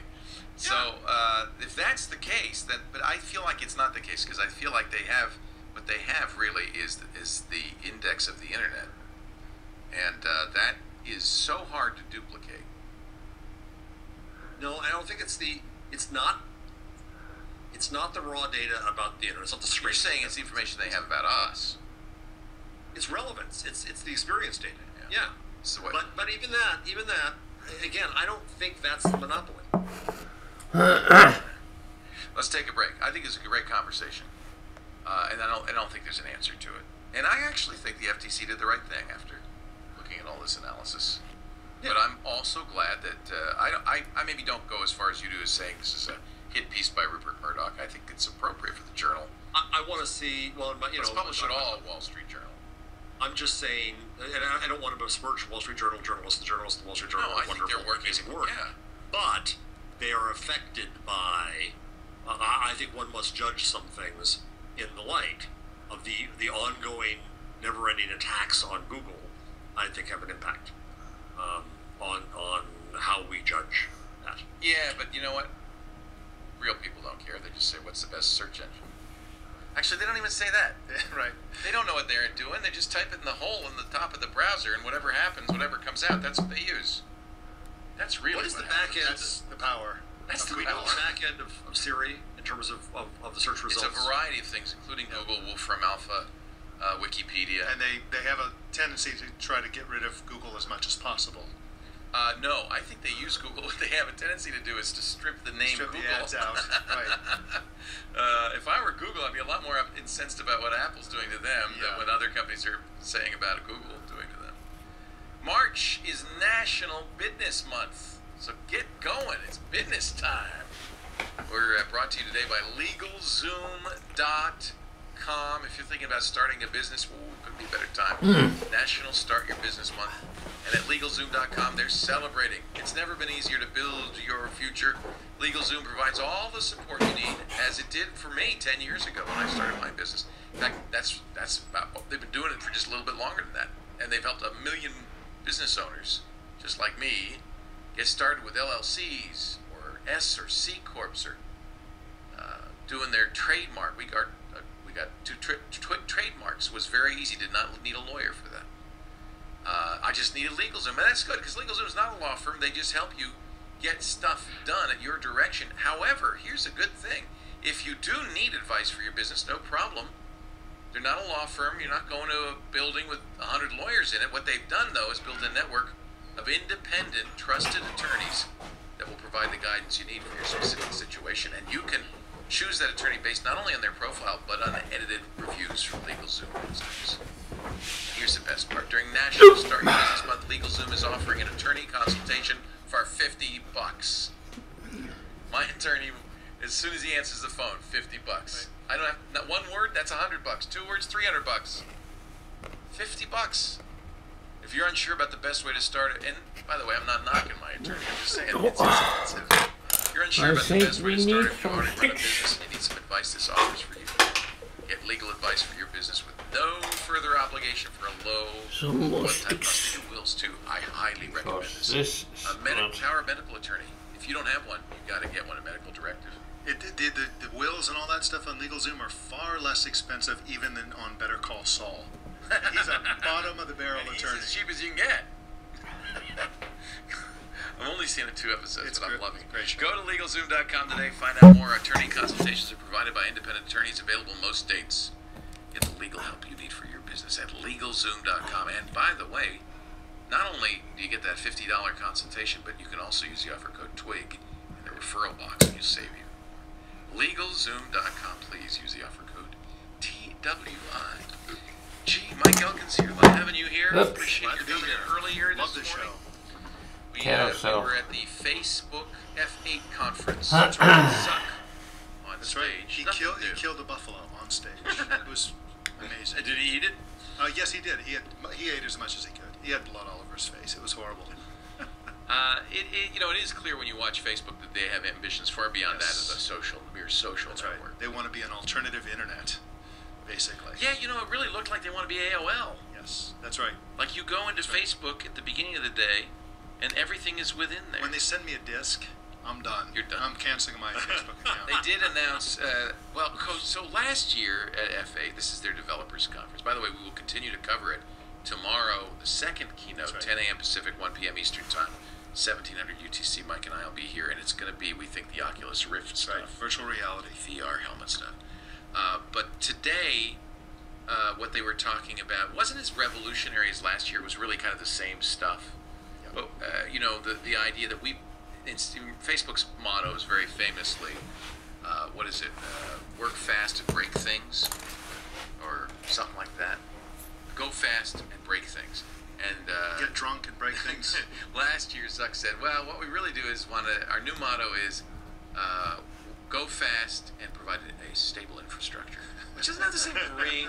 He's older now. Yes, that's age. And that's what happens when you hit 30. But for developers, that's kind of what they want to hear. And so it was really about a developer platform. But the one thing that is kind of interesting, though, this whole year has been about deconstructing Facebook, taking the big blue page and turning it into slices of apps like Messenger and WhatsApp and Instagram. And I think more are coming all the time. This was a little bit in the opposite direction. They wanted to say Messenger is a platform. Platform was the word they kept saying again and again. And they showed Messenger integration features, the ability for you as a developer to create an app that worked with Messenger. They showed Jib Jab, and it becomes a part of the Messenger infrastructure. It extends Messenger, in effect. Yeah, which who wants that? I didn't want it. But it seems to me that they want to their whole multiple app strategy. And again, I've said before, I think they're going to have more than 100 apps within a year or two.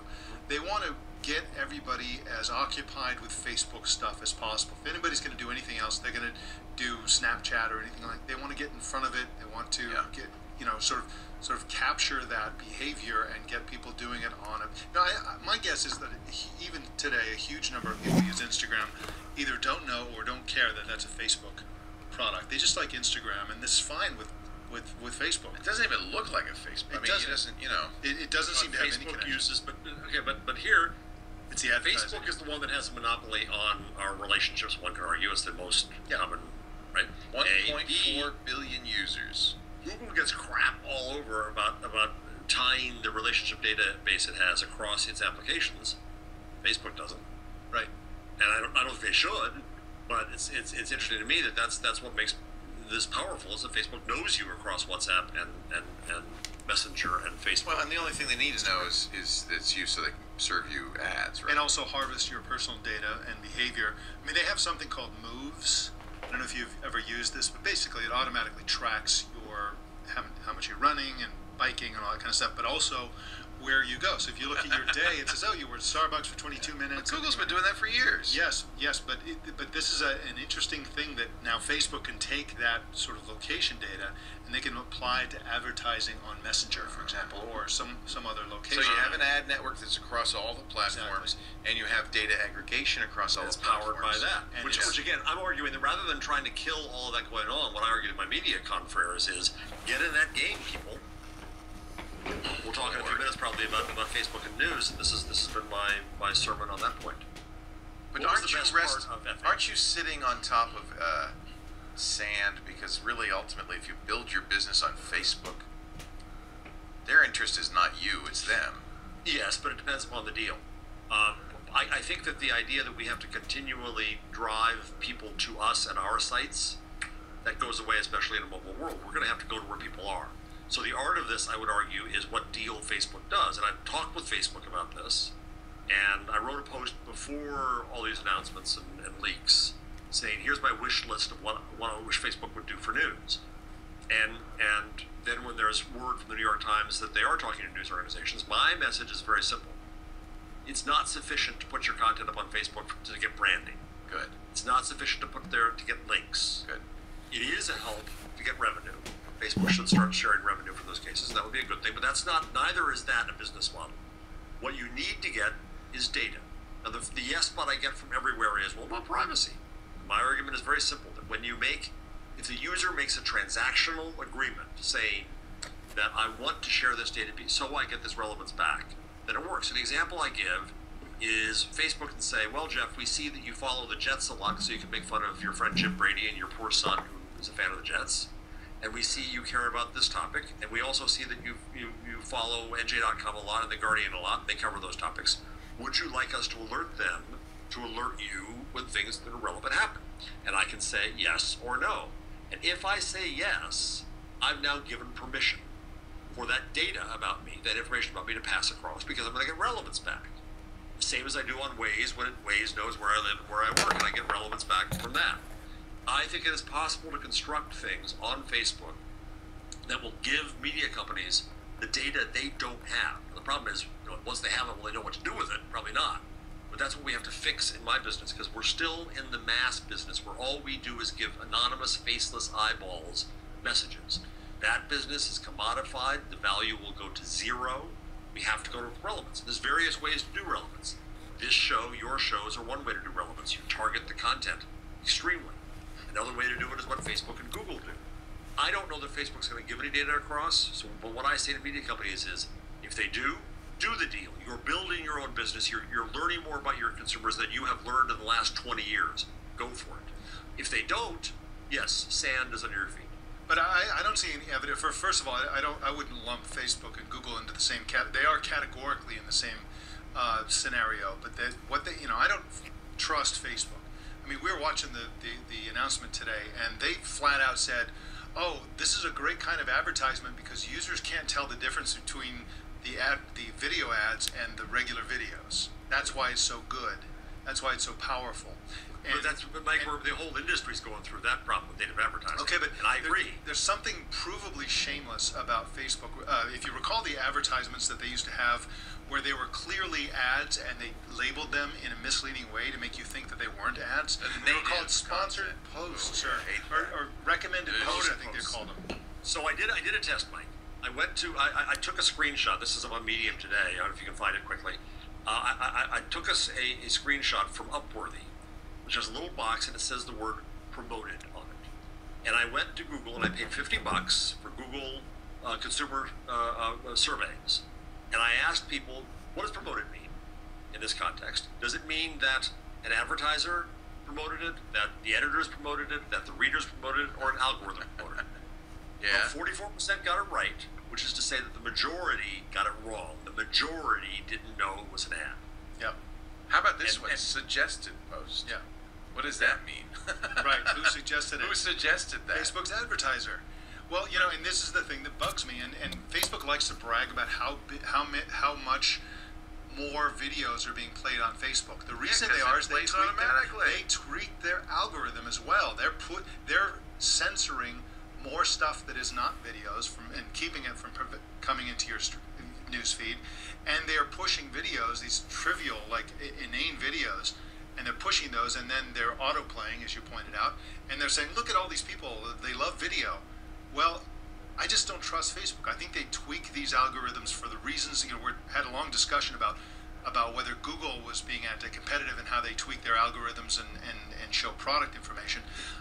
I just think Facebook is just shameless about how they push things in the news feeds. They have total power. They admitted at the last FA conference that they only push from business pages, what was it, 12% or something like that. Yeah, every business has learned that this is not. Yeah, a tiny number actually make it into people's news feeds. Yeah. And so, this really bugs me. And I just don't think it's even in the same ballpark as what Google does with their algorithms.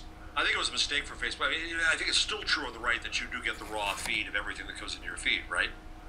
I think that Facebook should make that extremely accessible so you can just, you'll decide which is better for you. And I think most people will decide that the Facebook curated feed is better. Except they'll never do that. They'll never do that. Yeah, even Scoble, because I did observe that in Facebook, that if I go to the chronological to the news feed, that I would get everything. And he said, "Oh, you don't want to do that."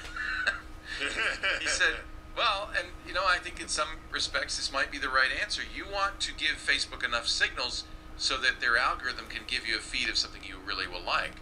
So when you go to news feed, you can click the selector. I doubt anybody much knows this, and you can either do top stories or most recent. If you do most recent, yeah, you're getting everything, but no one does that. And Scoble's point was just spend hours teaching Facebook what you like, and you'll love it.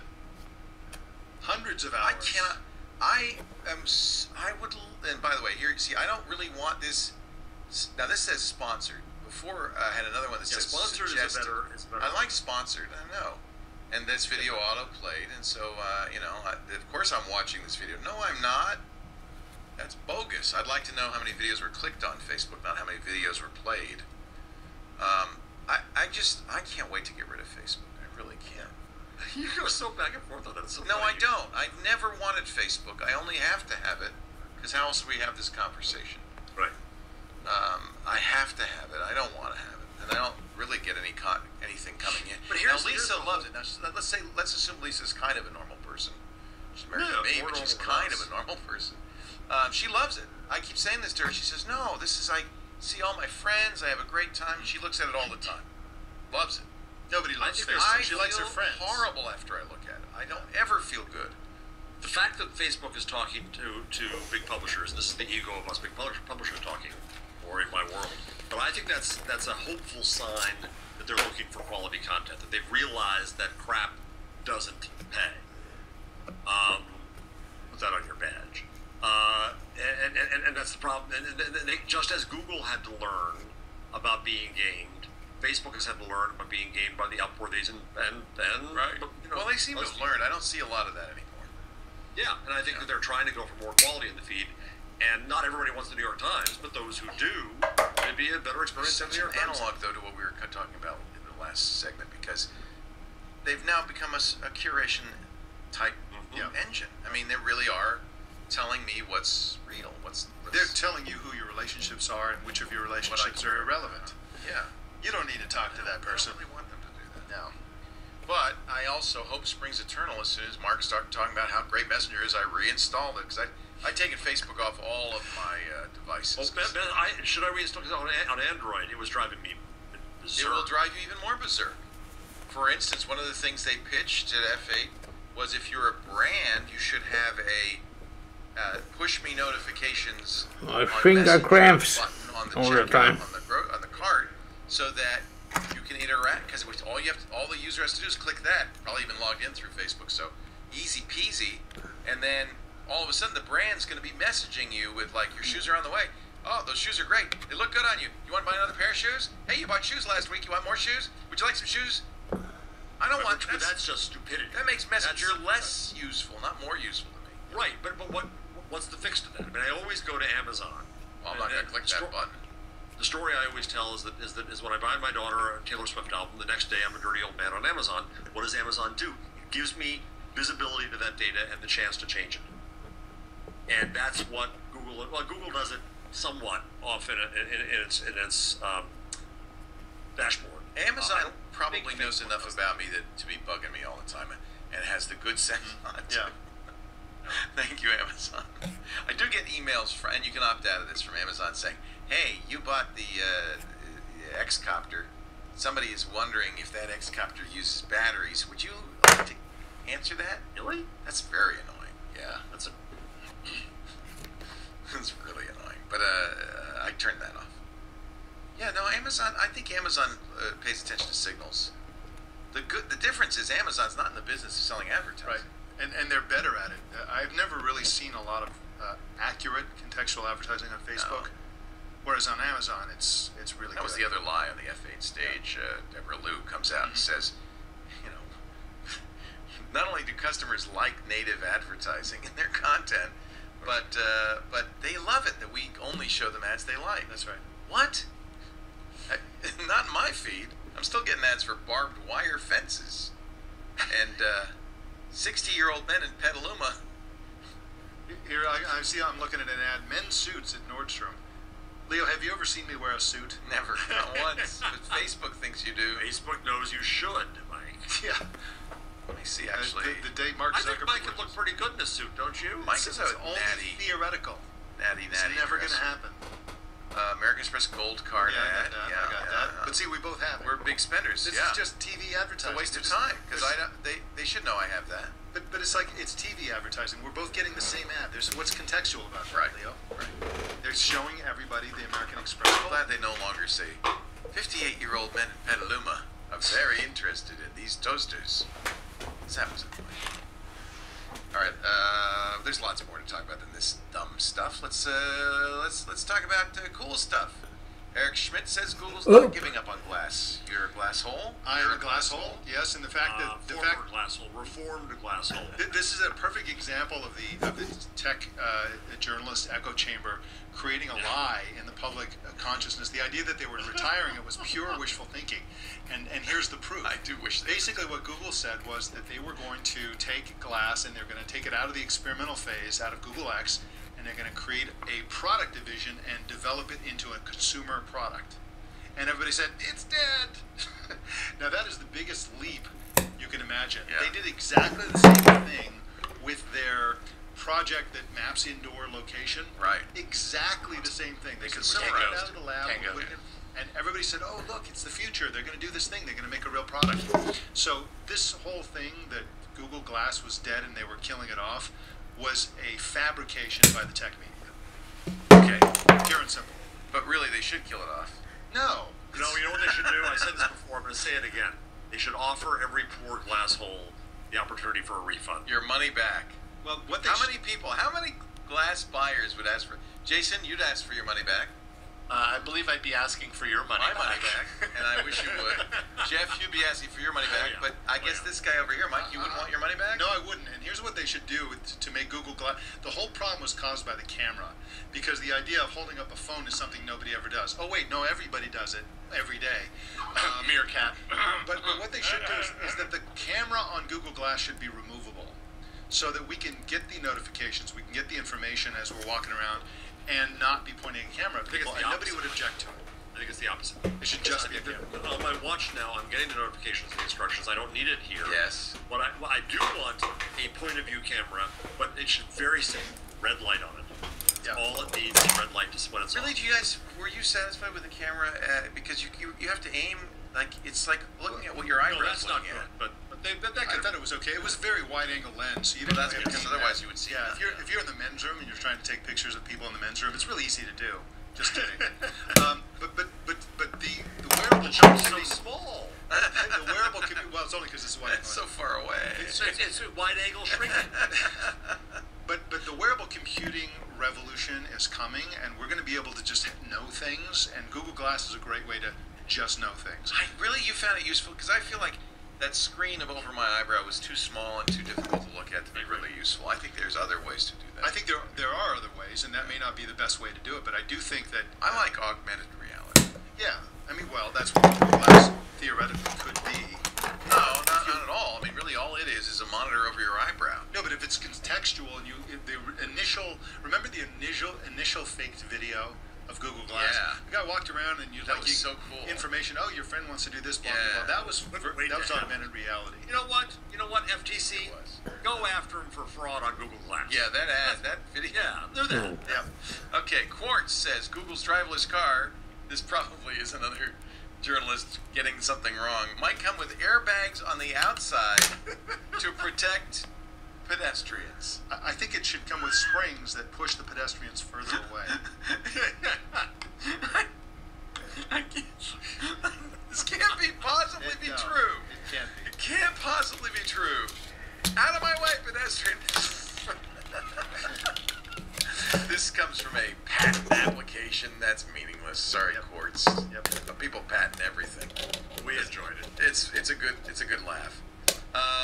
I do like this. Now, I am the only person in the world who likes Google's Inbox app. Mm-hmm. But I think if you start to think about it as a new platform for Google to integrate mail into other things, This makes a lot of sense. They're working on a project to let you receive bills in Gmail and pay them. It's called Pony Express. That's a strange name. It is. And maybe this is going to kill the USPS. I love this idea. Yeah. So they use a third-party company to verify your identity, and this is another thing that I think is being underplayed in the report on this. Yes. Google essentially gave up on Google Plus as an identity platform.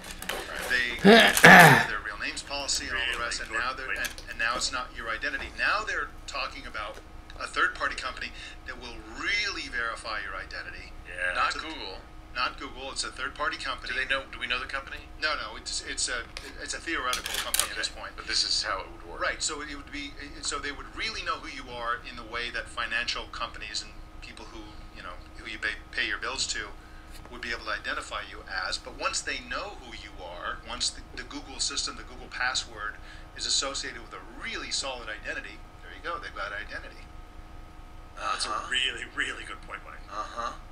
Yeah, they always say about how Apple has all those credit cards. Yeah. Yep. This would be better than that. Yep. And I imagine if they tie it in a wallet, they already have.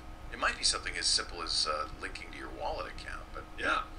So this is a document that Recode got that says it'll come in the fourth quarter. May or may not be called Pony Express in the real world. That could just be a code name. But boy, this is an example of I love my Google overlords.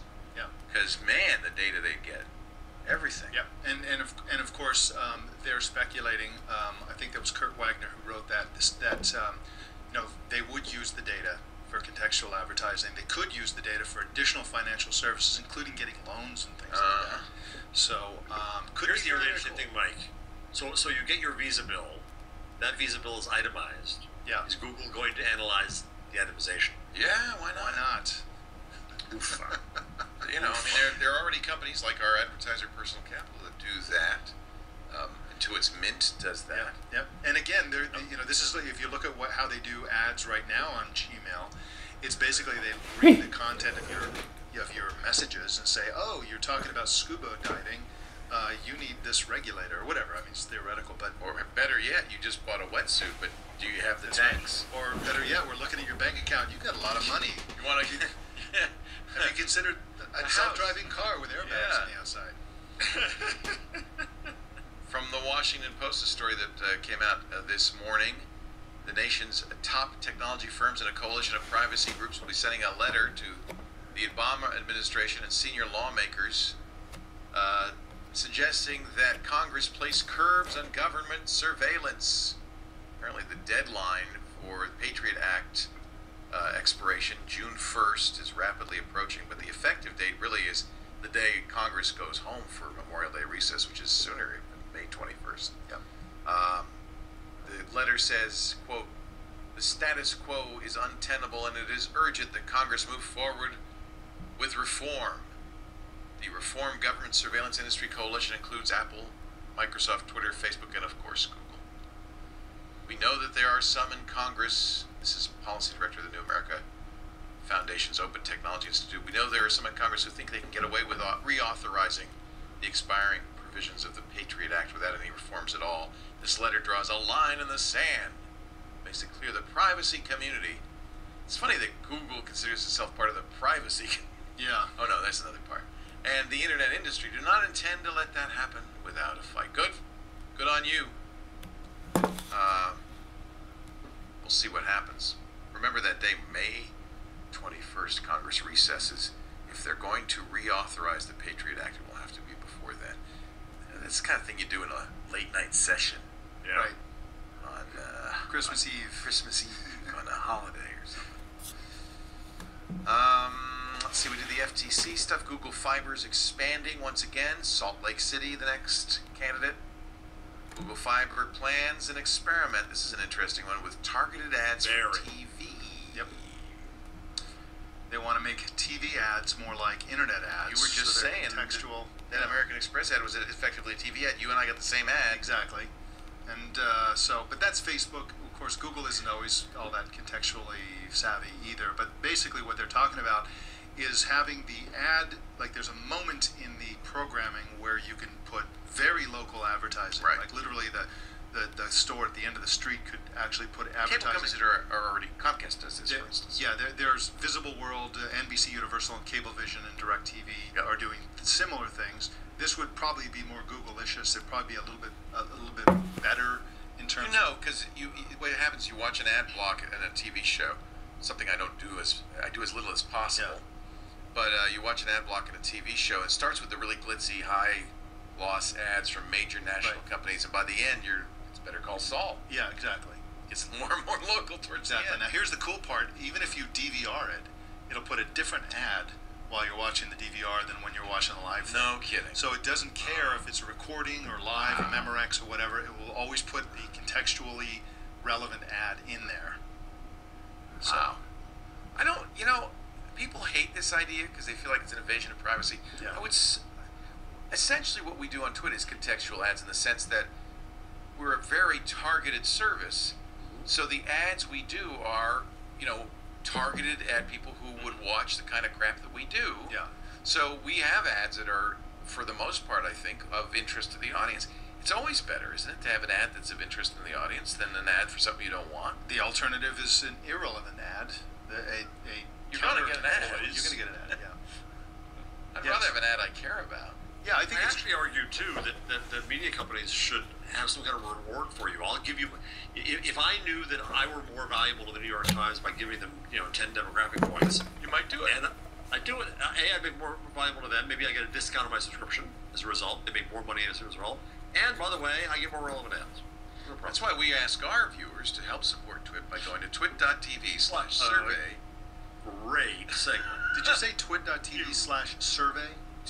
Where are we going? twit.tv/survey. We do this every year. We do a little survey. Actually, it's not that little. How long do you think it takes? Half an hour? Less than that. 10 minutes. 5 minutes. Not even that long. Yeah. Sure. Some of it is for us to understand better what you watch, what you like, how many of you watch video, how many of you watch audio, which shows you watch. One of the stats we got from last year, which was very valuable, is how many different shows the typical person watches, how many watch just one, how many watch two, how many watch every show we do, you know who you are. But then we also have some demographic information. Please don't be affronted by it. We're not collecting personal information about you at all. It will not in any way be linked to you. But what we do want to be able to do is some advertisers want to know, well, how many men would listen, how many women, how many college educated, what's their income, that kind of thing. And we do want to be able to provide that. That gives us, I think, better ads to better target what you're interested in. If you don't want to do it, you do not have to. But if you do, we thank you. It's just like you giving the New York Times some extra points, Jeff. Twit.tv/survey. Jeff, please don't take this. You'll skew the results all. Only if all of you Twig readers take it, and all of you check off that you watch Twig, and all of you say that you love Twig. Please, please, please, please, please. Do we ask your shirt size, Dr. Mom? Really? You don't have to pee in the cup. That's the optional fifth That's right, it's page. optional. HP. Now, see, this is not the story I want to do, but you saw Pwn to Own, CanSec West. This is the big security conference in Vancouver last week. Shortly after the show, actually, on Thursday, they had the Pwn to Own contest, where teams of hackers compete to see if they can crack modern versions of operating systems and browsers. Nobody was uncracked. Google Chrome was cracked. Everybody was cracked. Almost all of them by a single Korean hacker named Lee, who won $255,000 and a couple of laptops. And will never be unemployed. Yeah, what job security. Steve Gibson said this guy must be really good. One of his exploits chained multiple different vulnerabilities together to slowly escalate himself. The key is to be able to run a program, arbitrarily run a program on that owned computer. And he wrote 2,000 lines of code to hack one of them. I love Pwn to Own. Yeah. And I just love the name. The good news is, the thing I don't like about it is that these hackers keep their information, find exploits and then keep it to themselves for as long as they can. But after the event, they do release the exploits to the company so that they can patch them. All 4 major web browsers were hacked. I wonder though, Jeff, if they did a Chromebook. Because man, that feels like, I feel like when I'm on my Chromebook, I am safe. You're in the Google. I am safe. Lee's hack, the Chrome hack, was the one that took 2,000 lines of code. He took down both stable and beta versions of Chrome by exploiting a buffer overflow race condition in the browser, then used an info leak and race condition into Windows kernel drivers to secure system access. The standalone Chrome bug fetched $75,000. The privilege escalation bug, $25,000. To finish it off, Google's Project Zero, as it usually does when Chrome is hacked at the event, said, here's an extra $10,000 for your efforts. Lee went home with $255,000. He did say that the Chrome exploit was the toughest. Okay. And not only was it his first time writing native client code, his first time dealing with a kernel exploit. And this also kid is smart. And also he did it by himself and was competing against teams. Not a team.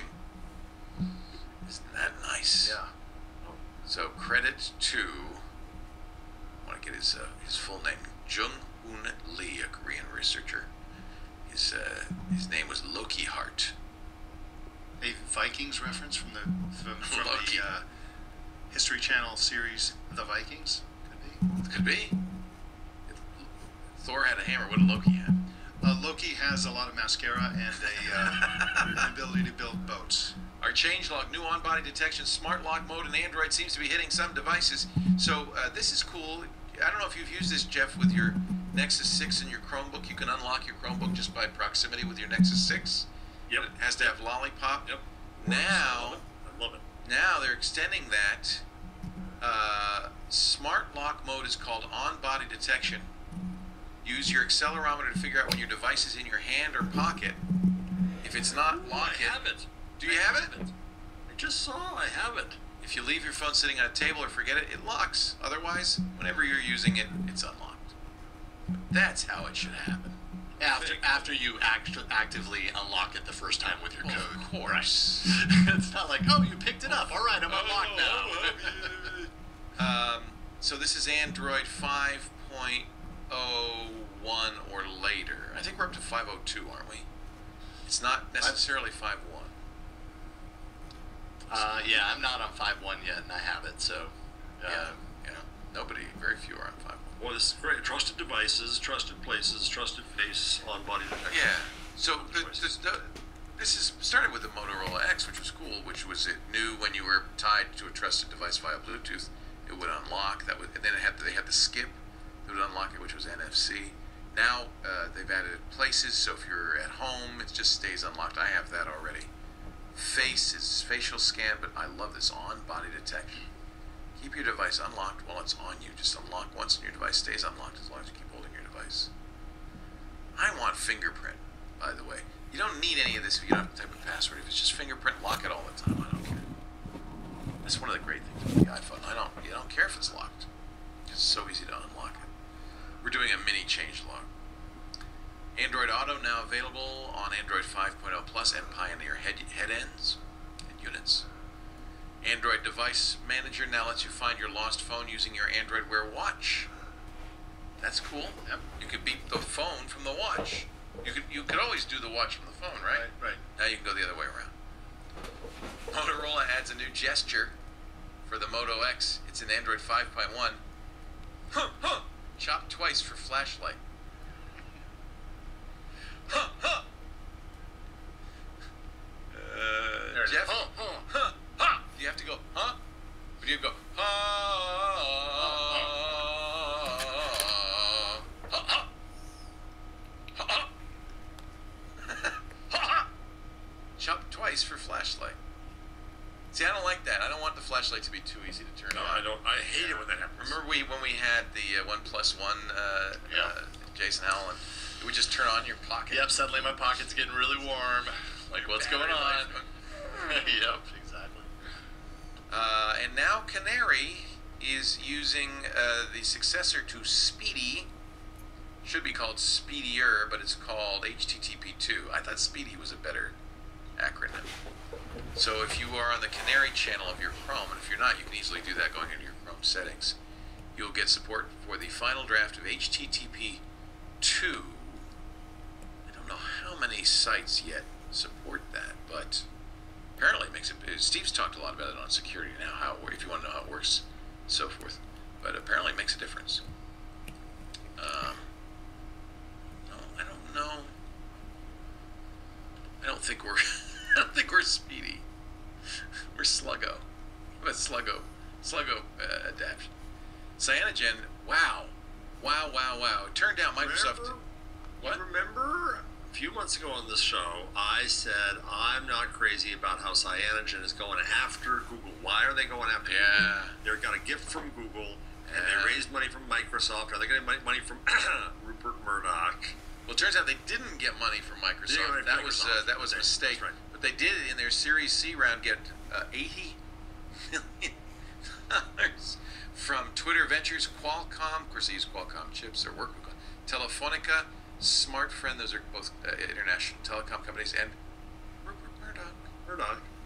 See previous discussion. Values them at $500 million.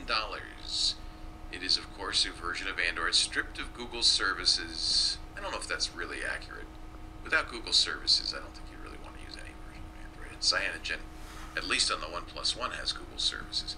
Well, when you now actually, if I think about it, when you download the ROM, if you put a custom recovery on your Android device, and you download the ROM, Cyanogen does not include Google services, but there's always a checkbox that says, oh, by the way, you're going to probably want Google services. Yeah, you have to install. At least the last time I had to do it, yeah, it was separately the Google Apps kind of package. Service installed separately. Yeah, G apps. The apps. That's why, if you ever wondered why, because it's an open source AOSP version of, but nobody wants it. Tencent Holdings is another investor. It's a Chinese. That's Chinese. Yeah. Well, go get Google. Go get them. Now I think you're right, Jeff Jarvis. Maybe that's what they're up to. Yeah, Cyanogen is becoming the anti-Google, which, fine. Competition is good. I wouldn't mind a whole other operating system. But the funny thing is, they're building the anti-Google on top of Google. Yeah. It just seems it's weird. Rude. Worked for Amazon. Worked for Amazon. Yeah. Yeah, it didn't. Amazon Unlocked will give away paid apps for free. Well, they're already giving away paid apps, but this is more than. This is like a subscription service. Oh. Something similar to like Amazon Prime or something like that, where you have a Kindle service like where all you you need, The Amazon's delivery drones, the one they famously showed on 60 Minutes. They just got FAA approval to test them. Except the drone that they got approval to test has been retired, and Amazon. What, you wanted the FAA to move fast? It's what they said. One of their top executives told a congressional committee yesterday that it's like, yeah, you guys move way too slow. We're done with that drone. Now we have a new drone which is not approved, and we wish you guys would approve these things faster. So the FAA did actually come out with a new ruling so that under 200 feet during daylight hours within visual range, you can now, if you have an exception freestanding, you can just go and test it. But Amazon's saying that's not good enough. We're going to test in the UK because our whole point is we need to be able to fly drones. If I could see where it's going, I could just bring you the thing. Exactly. The whole point of what we're testing is all of our algorithms and software that enables it to fly without line of sight. So anyway, the FAA is still a dinosaur of and they're still holding back U.S. Where do you come down on that? Do you want the sky filled with Google drones? Yes. The U.S. has a very large sky. What Amazon is proposing is to, they don't want to crash their expensive test drones either. And what they're proposing is to test drones on a giant piece of private property in the remote wilds of Washington State. I don't care if they test them, but when they roll them out, are they going to be on giant swaths of property on Washington State? Or are they going to be downtown Petaluma? Well, first of all, I don't think that they're going to be a mainstream way to deliver things, but I do think that they'll be useful for delivering emergency supplies. In other words, will save lives. I love that. Right. Yeah. I just think drones have been used that way. I think if a problem emerges, we should deal with that problem. Yeah. But so far, we ban the commercial use of drones and we allow the private use, and it's the private use. It's the private citizens who are crashing drones into the White House and doing all this mayhem. And so we're ignoring the actual part of the problem while banning something that has never happened as a problem. It just seems irrational to me. And if it becomes a problem, we can just shoot them out of the sky. Shoot them out of the sky. Get a free drone. By the way, people are perfecting new forms of drone disrupting, like a beanbags that you can shoot. So it doesn't hurt the drone; it just takes it down. And then you got a new drone and whatever they were delivering. Maybe a net, like a Spider-Man net. A net. NFL will be broadcasting one game this season on the internet instead of on DirecTV and everywhere else. It is the game that the only reason they're doing this is because it's a game that takes place at 6 a.m. West Coast time, 9 a.m. East Coast time. It's the Jacksonville Jaguars Buffalo's Bills game in Week 7 that is in London. 9:30 in the morning in the East Coast, which is, of course, where the Bills and the Jaguars play. But yeah, I'm not, Not exactly the Super Bowl. Yeah, and I feel like it's not. I'm not sure what they're doing here with this. It's a publicity stunt. It's a publicity stunt. Nobody's going to watch this game anyway, so they might as well. This is one they could throw away. This really peeved me a bit. Radio Shack has gone belly up. They're selling off the assets. The stores are going to Sprint, and some are going to go to Amazon. But, and this is what people always talk about when they talk about privacy policies. Yeah, sure, you can trust company A, the current company. But what if something goes wrong and they sell their assets? Radio Shack wants to sell tens of millions of email and home addresses. These are the ones they've gathered when you joined the Battery Club. Or They always asked for your phone number. Remember that at Radio Shack? Well, you thought maybe you could trust Radio Shack. Well, 13 million email addresses, 65 million customer names and physical addresses. And by the way, the company that irritated me every damn time asking me for my phone number when I wanted to buy a battery. Right. And giving me hell when I didn't. Well, it turns out that was an asset. Yep. AT&T is trying to stop the data sale. In Texas, it's a violation of state law to sell identifying information if the company's privacy statement says it won't do it. So the attorneys general for Texas and Tennessee plan to challenge the repurchase. Part of the legal rationale behind this is I've been through this with companies with takeovers and stuff. Let's say that, Amazon had bought Radio Shack. Then the privacy policy is written such that you could pass over the data to a third party, such as an acquirer. In this case, it's an acquirer, right? It's out of bankruptcy. But it's not clearly what was intended by a decent privacy policy. I also love the fact that AT&T is trying to stop the Radio Shack sale of consumer data because it says that's ours, that's not yours. I should make it clear. I'm not doing it to defend you. Exactly. They're just afraid that Sprint will get the information. They don't want anybody else to get it. That's our data. And I think this is actually it might even be a good tip. Thanks to, is it Gary Judge? Oh, yeah, that one, yes.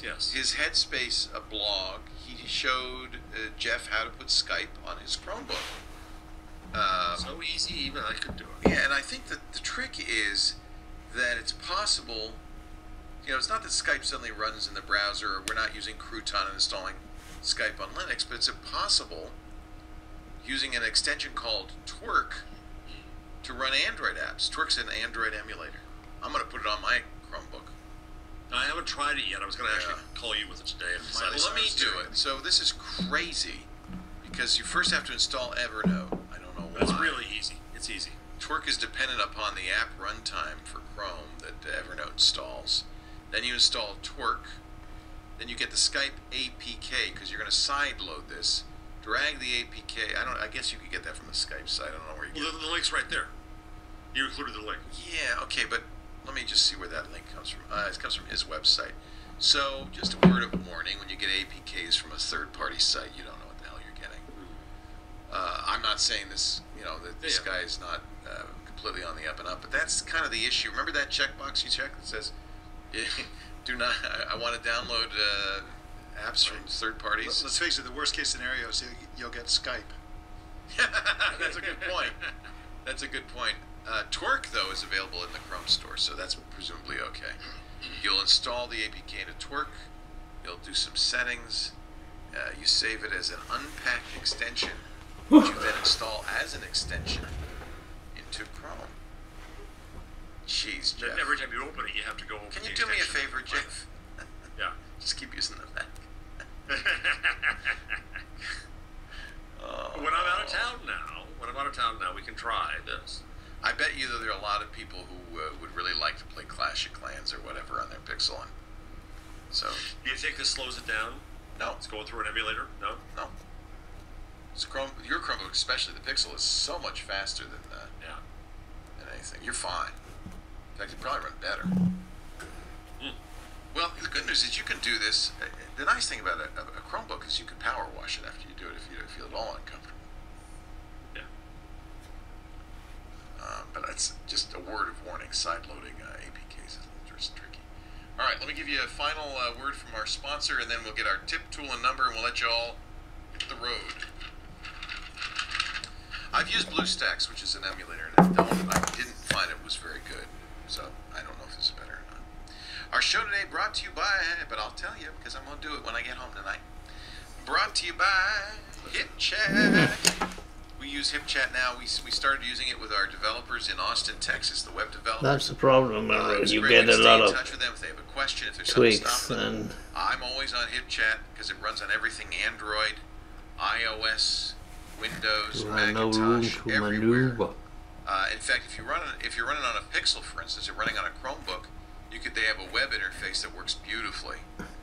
So suddenly now you're communicating. Now you may say, "Well, this looks like an instant messenger." No, it's so much more. It integrates 57 services like Jira and GitHub and Zendesk, MailChimp, Heroku, which is great for developers, but it's also great for people who need product management services. Email is, is asynchronous and slow. If a team's working over email, I think that's not ideal. Instant Messenger alone is just kind of not designed for this. You're getting video chat, you're getting document sharing, screen sharing, code sharing. This is great. The web developers at Four Kitchens, they're an agile house. So the whole, we have meetings every day. They really want to be able to iterate very rapidly. So being in constant communication is great. We're using HipChat now with our engineering team, our sales team, and on Tech News Today. I see you have one for every show. Every show, because we have a different co-anchor every single day. Oh, that makes sense. Yeah, so we have a Monday one, Tuesday, Wednesday, Thursday, Friday. Then we have one for TN2. We have one for the department in general. There is a way to share HipChat chat with somebody outside your organization and restrict what they can see. It's really great. You can send a URL. It's SSL. It's completely locked down, completely secure. And if you want to even trust no one encryption, you can actually run the HipChat server in your enterprise. So now I just think this is so great. Just fabulous. Now, there is a freemium version you can use forever.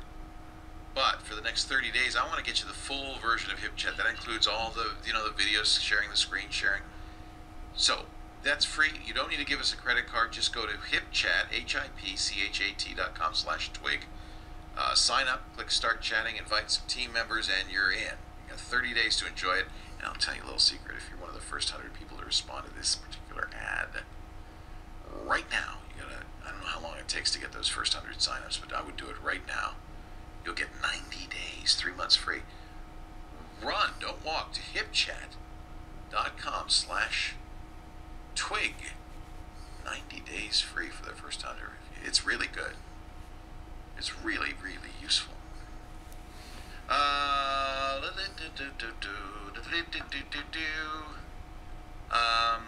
don't have a tool. Actually, I have a few tools because now I'm a big Chromebook user, Jeff.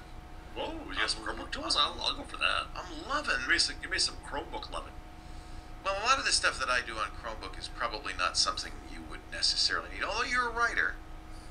So, one of the things that's really great about the Chromebook is it's basically Chrome. So when you install an extension on a Chromebook, it installs it globally on Chrome, which is really handy. And Chrome has its little app. I don't know, Leo. I don't know. Google should be a search company. You're starting to win me over. No, hey. Shouldn't have this computer. I don't know, Leo. No, you're right. It shouldn't. But since it does, I'm going to use it. I wish somebody else were doing this. Where's my app drawer? I don't see it. Am I running some weird fakakka What machine are you on? I'm on the Macintosh. Where's my... Well, it's Windows. Oh, what's weird? Where'd it go? the upper left usually. Yeah, it usually is. There it is. Where? Apps left, up top left. I'm pointing to the screen. Oh yeah. It's on the bookmark bar. Thank you. There it is. So this on a Chromebook shows up as like your start menu, which is really nice. And you can see I'm starting to load it up. I've used CIRC for our chat room. I use Secure Shell to log into my Linux server and use Emacs because I'm just that kind of guy. I use Authy for the authentication. Authy's great because it syncs across all of your devices. You should use Floating Twit. It's one of my favorites. Floating Twit gives you a Twit window of live.twit.tv. You can expand it to any size. Wow. Whatever. Now this is a programmer's tool that a lot of where'd it go? Hey, come back here. A lot of programmers will like. It's called Carrot. It's free. Some viewers sent it to me, but I think Jeff, even you might use it. It's kind of the ultimate text editor. The reason programmers like it because it does syntax. It's based on the Sublime text editor. So if you've used Sublime as a programmer, you'll know it immediately. It gives you access to the file structure on the Chromebook. So suddenly you're kind of using the Chromebook like a real computer. So I've been very happy with this. And as always, when you install something on your Chrome, it appears in Chrome everywhere, which I really like. Yeah. I now have a set of tools on all the computers I use, if I can only find the bar. And that's just really handy. So this is somebody sent me a note because I talked about one of the few things I can't really do very well on the Pixel, which is computer programming. And Carrot is very cool. There's also a site, and I'll add this too as a bonus, called Code Anywhere. It's kind of the same idea. It's designed for people who are on a Chromebook. Actually, let me go to the front page. This is the login page. Code Anywhere is a cloud-based programming environment. So it allows you to do collaboration. It'll work just great in any HTML5 browser, and of course that means on a Chromebook. You have cloud storage of your software. You can work with others, which is great for team programming or pair programming. And they have DevBox stacks, which is nice. So you can pick the language you want, and it's suddenly on a Chromebook it looks like you're really programming. Very affordable. I thought this was very cool, and there is a free trial. It's, most of you probably want to spend $7 a month if you're going to use this. So Carrot's free, and it's local. But if you want to do cloud programming on Python, Angular, Node, Ruby, that kind of thing, Sports GitHub, codeanywhere.com. So what do you lose with that? What? Oh, a lot. Chiefly, what you lose is REPL, which is that's something I like. It's a great way to learn. Professionals don't care, but the idea that you can do what does REPL stand for? I can't remember. Parse and list are the last two. Print and list. Anyway, it allows you to. It's an interpreter, so you can work in the language, whether it's Python or Ruby or a Lisp. You can work in the language in an interactive box, and that's something you can do on a desktop. You can't really do it on Pixel. You could do it remotely. I actually can. It's one of the reasons I've been using Emacs on SSH is because there's a racket REPL in Emacs.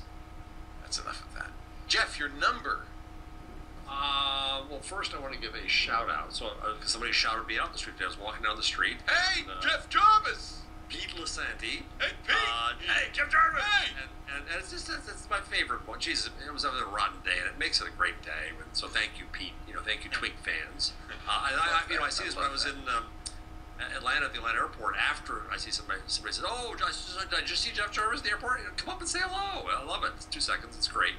I think it's the greatest thing on earth. Thank goodness no one has ever asked for an autograph. They must ask you. Occasionally. Yeah. So of course now it's not autographs are dead, right? Pictures. Everybody wants a selfie. You get that? Oh yeah. Yeah, I bet you do. Not a lot. All right. I get as much as you do. No, I don't get it at all. It's fine. They don't want a selfie? With somebody on the street? No. That's embarrassing. REPL stands for Read Eval Print Loop. Thank you. I guess I'll go with this one. MIT data storage researcher wins the Alan Turing Award, which is $1 million from Google. Michael What? Stonebreaker So Google funded the Turing Award as a kind of Nobel or Pulitzer of technology. And you remember that Yuri Milner also has an award for physicists and theoretical scientists. Yeah. And so his efforts to because some of these people, you look at the Tim Berners-Lees of the world who changed the entire world and didn't get rich from it per se. I mean, I hope he's got good gigs since, including MIT. So Stonebreaker did foundational research in database management systems, an industry now worth billions. And so here's a $1 million shekel for you. And I think it's very cool that Google does that. He was at MIT's Computer Science and Artificial Intelligence Lab. And he founded multiple successful database companies. Wow, $1 million schmackers. Yeah, it used to be Intel and Google did it together. It was a $250,000 prize, but then Google took it over and made it a round. They rounded up. He founded 9 separate companies. 9. That's a busy boy. VoltDB, Tammer, Paradigm 4, Vertica. Nice. $1 million, your number of the week. Yeah, that's pretty good. Now, did you have anything, Mr. Mike Elgin, you'd like to pass along to our fine twig? I do. Today during the F8 conference, you and I were lamenting the fact that Facebook has a tendency to come along with a copycat something or other. Right. Long after it's been discredited or long after it's been around. I can't even remember the name of most of them. Yeah, exactly. Well, yesterday they announced a new feature called On This Day. And the way that works is, if you have it already, and they're rolling it out over the next week, but if you have it, it's at facebook.com/onthisday. And what it does is it shows you things that either you posted on this day in a previous year, cool. Or that when somebody tagged. Exactly. So that's my and so On This Day is for Facebook only. So my pick of the week is to remember Time Hop. I love Time. Time Hop pulls from not just Facebook, but also Twitter, Instagram, Foursquare, Flickr, Dropbox, Google, iPhoto, and even your camera roll. And it will show you things that were posted on this anniversary and from previous years. It's a lot of fun, and it's everything that On This Day is, and much, much more, because it pulls from so many different things. This was originally a Foursquare app from a Foursquare contest. Yeah, it was called, I think the original name was something like Foursquare and 7 days ago, or something like that. That was the name of the app. But nowadays, Time Hop is available for both Android and iOS. You just download it, you connect it to your different social networks, and it will just remind you of how quickly life is passing you by. I mean, it'll show you stuff that happened a year ago or 2 years ago, and you're like, really? Really? It seemed like it was 2 months ago. Anyway, it's a lot of fun. It's very enjoyable to use, and forget about that Facebook copy On This Day and just use Time Hop. Yeah, I agree. It's great for Throwback Thursday. Yes, because exactly. you've always got some images you can throw. And if you're like me and you go to facebook.com/onthisday, it says, Leo, thank you for coming to check out your memories. Currently, this feature isn't available. You have no memories. I have no memories! Because you've canceled your Facebook account 14 I'm going to cancel it now, let me tell you. Thank you, Mike Elgin. It's always great to have you. He's our news director, guy in charge of our news coverage. Does such a great job every Monday through Friday, 10 a.m. Pacific, 1 p.m. Eastern Time, 1700 UTC on Tech News Today. That's right. And you can also catch him tomorrow a little earlier, 9 a.m., right? You're going to That's start right, 9 an hour a.m. again, yes. And of course, you can always subscribe to Tech News Today on the app, the podcast app of your choice. So. Yeah, and then following it tomorrow, we're going to do F8. That's right, virtual reality tomorrow. Tomorrow's going to be the fun one, I think. That's what we're hoping. Couldn't be Did less anything fun. today make you say, ooh? Made me say, ew. Does that count? Ow. Well played. Well played, my friend. Yeah, I can't think of one thing that Facebook announced today that made me go, I want that. And I tried, because, in fact, I even apologized during our special. That's a Twit Live special if you want to watch it. That I didn't mean to be snarky and negative, but I couldn't find anything to say, oh, that's great, I can't wait to get that. Everything was been there, done that. The spherical video, all of it. It was just... They don't seem to be good at inventing new things, and yet they did, and they are, and they're smart, and Apple's done fine not inventing new things, just refining existing things, but Facebook, everybody just goes, That's nice. Show me pictures of my cat. Jeff Jarvis is at the City University of New York, CUNY, they call it. He's also on Google Plus, as is Mike. Both of these guys are big Google Plusers.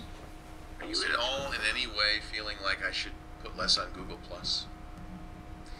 It's a public page. If you post to public, it's like having your own website, even if you don't have engagement. If you do have engagement, it doesn't seem like Google's really into it anymore. It's really frustrating. You know, this whole Meerkat thing, which I know you're fed up with, okay? Why didn't they do this 3.5 years ago and just make Hangouts on air something you could do from a mobile They were so device? close, weren't they? Yeah. But it is frustrating, and I wish they would do a lot more. And but it's still a bazillion. Well, Bradley's in charge now. Let's see what he does. Yeah, that's a good point. Love Brad. Yep, he's cool. Love Brad. Jeff also has authored many great books. He blogs at buzzmachine.com. Get that geek-sparing gifts. That's about the news industry. It's wonky. It's for news wonks. It's how we can reinvent news in the internet world. But I think a lot of what you talk about is happening, which is good. We do this show it's kind of my last show of the week, so I'm always a little glazed by this time of the day. Every Wednesday, 1 p.m. Pacific, 4 p.m. Eastern Time, 2000 UTC at live.twit.tv. If you want to watch live, we love that. You can be in our chat room, irc.twit.tv. But you can also get on-demand audio and video at twit.tv/twig or iTunes or, any of your podcatchers, Overcast or Pocket Cast or Dogcatcher, whatever it is that you like to use. We also have great apps thanks to our independent third-party developers. We don't do any ourselves, but they've done a great job. And you should find those apps on iOS, Android, Windows Phone, Roku. I received a number of emails that we are no longer listed on TiVo. TiVo, which is a relatively small platform, has its own podcast section. And I guess never were all our shows listed there, but a few were. And apparently TiVo's pulled them down. You can manually enter RSS into that, although I don't know who would want to do that. And I apologize to those of you who watch us on TiVo. I have no idea. TiVo never asked us ahead of time. They never told us they were pulling us down. We don't even really know anybody at TiVo. Tom Rogers. Well, Patrick Delahanty in our programming department, our engineering department, says he is in touch with TiVo about getting it back. It's a weird thing. I don't know what happened. If you have problems, let me know. And I'll you know somebody over there? I know the CEO. That would help? Try first, and if you have a problem, I complained on Twitter once about a broken TiVo box, and bingo, Tom was there fixing it. He came to your house? Well, yeah. With a screwdriver. Yeah, a butt crack. That's service. I am a TiVo Romeo Pro user. I love my TiVo. I've sold the world on TiVos, so I'm somewhat mortified that TiVo doesn't like me back. All right, well, we'll keep that in mind, and if Patrick doesn't have any success, we'll let you know. Let me know. Thanks for joining us. We'll see you next time on Twig. Bye-bye. Bye-bye. Does anybody have live streams on TiVo? That'd be nice.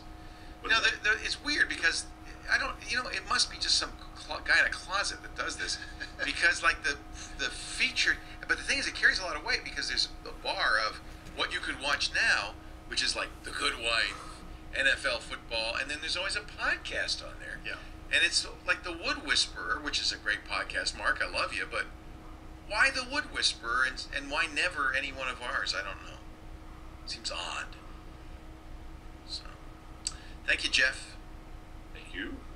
I did write books on TiVo, but I wrote books on hacking TiVo, which may be one of the reasons. Now we know. That was a long time ago. I was young and I needed the money.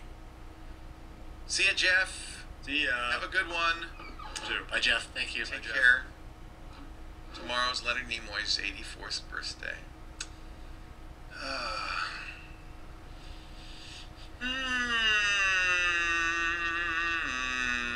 I can't imagine that's a vast number of people who watch us on TiVo. Certainly even less now. Yeah. It could be a lot because it's literally they have this thing, recommendations in the interface, and there's always a podcast on there. The last one that downloaded was March 21st Tech Guy. So you can, and that's the other thing, you can create a season pass, and you can automatically get shows.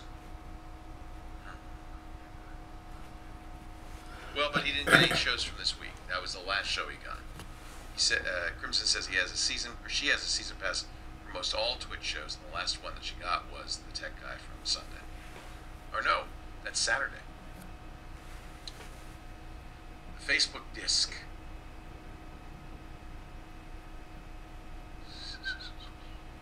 Well, yeah, Apple TV just pulls from the iTunes. We will. That's a lot of work to mobile is so important. make a little tree. TiVo. We are going to work very hard once we have this new site, which we will in a month or so, with the API. We're going to work very hard to get mobile versions of all our stuff there that are really usable, and the API is going to be great. It's going to be very useful. We're on the media browser for Windows Media Center. Okay. Let's go. 10 minutes, lots of questions. Robin just took the survey. Thank you, Robin. And so 10 minutes, that's not too bad. Not too bad. Totally worth it. Yeah. I started, but I got bored.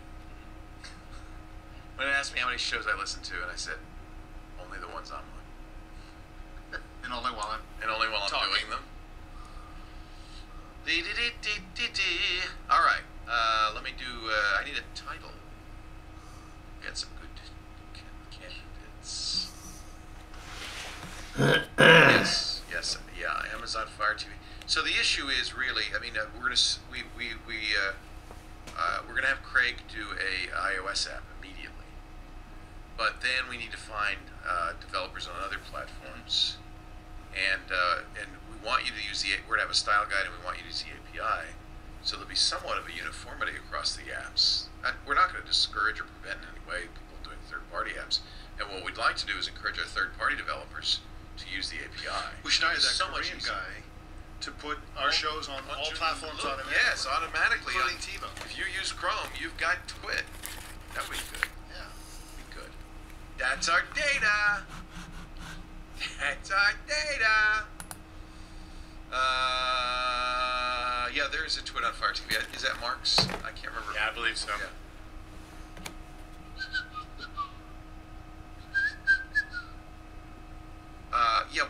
Robin, we know that we don't give you every possible way that you could watch those shows or listen to the shows.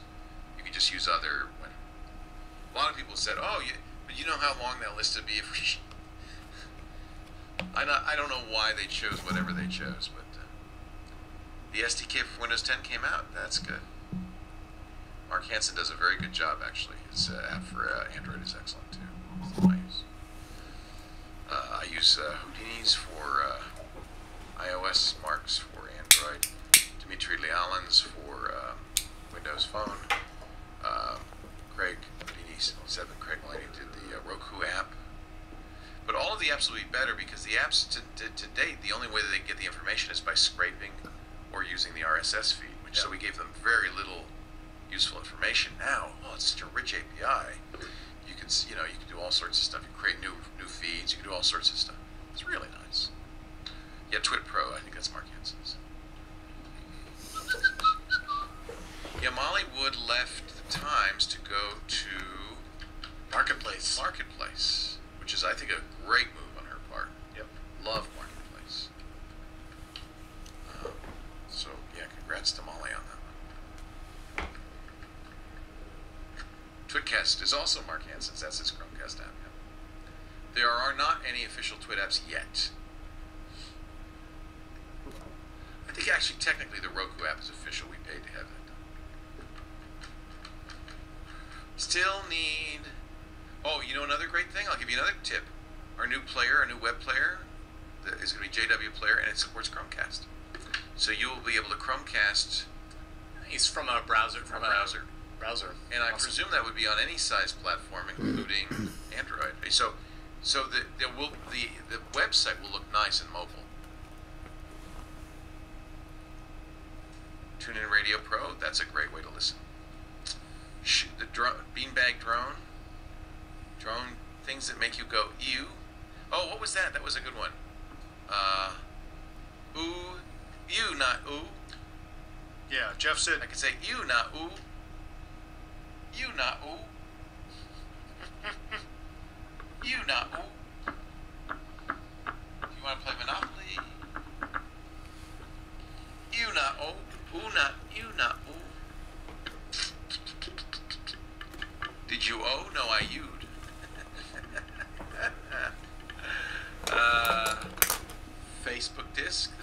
disc. I like that.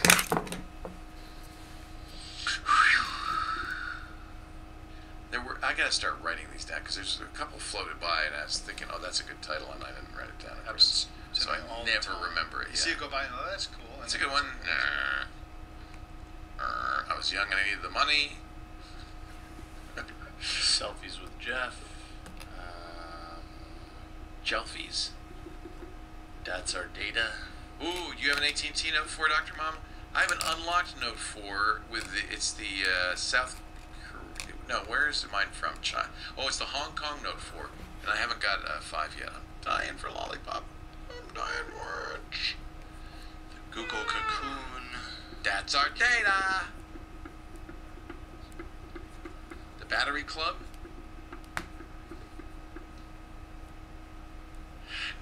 Yeah, I know, nothing's, need a succinct. It's hot in here. Is it hot out there? Why is it hot in here? I'm sweating. 75 degrees in here? What do you think this is, Florida? It's nice, I like it. I like it to be 70 at the most. If it's 71, I go, it's hot in here. I like it. I can be comfortable at 75. 70, okay. Things that make you go, It's because we're all having hot flashes. It's hot out here, too. From ooh to you? Yeah, I'll do ooh to you. From ooh to you? Yeah. Something like that? Was it an ooh? No, an ew. This is Twig, This Week in Google, episode 293, recorded Wednesday, March 25th, 2015. You, not ooh. This Week in Google is brought to you by LegalZoom. It's National Start Your Business Month at LegalZoom, and the best time to create the business you've always dreamed of. LegalZoom is not a law firm, but they can connect you with an independent attorney. This Week in Google is brought to you by LegalZoom. It's National Start Your Business Month at LegalZoom, and it's the best time to create the business you've always dreamed of. LegalZoom's not a law firm, but they can connect you with an independent attorney. Visit LegalZoom.com and use the offer code TWIG in the referral box to save even more. And by HipChat. Collaborate, save time, and be more productive with your teams. HipChat is IM video chat plus file, code, and screen sharing all in one place. Invite your team members and get a free 30-day trial of the full version of HipChat at hipchat.com/twig. It's time for Twig This Week at Google. Jeff Jarvis is here. Mike Elgin joins us. We're going to talk about the FTC investigation of Google from a couple of years back. Turns out it wasn't as cut and dried as we thought. A big debate ahead on This Week in Google. Okay. All right. Thank you, Michael Elgin. Julio. It is my Friday. We're going to did Lisa want to do a inside twit? I saw her come out. Today's my Wednesday. You're a weirdo. Feels like a Wednesday. Feels like a Wednesday. Do you want to do an inside twit next week? All right. We got nothing to say, but just a reminder, April 19th, we are now sold out. Really? We have now had enough responses that we want to leave, I think it's 65. We don't want to exceed that number because that's not including staff. And it's 24 hours, right? You're gonna No. It's, no. Quit it, Mike, quit it! No. April 19th is our 10th anniversary. He's never twit. shaving his head again. I think I the hair's said it looking good now. publicly. Kevin Rose, Patrick Norton, David Prager, Robert Heron, a whole gang. It's going to be a lot of fun. We're getting director's chairs. Yeah. It's going to be really cool. It's going to be And great.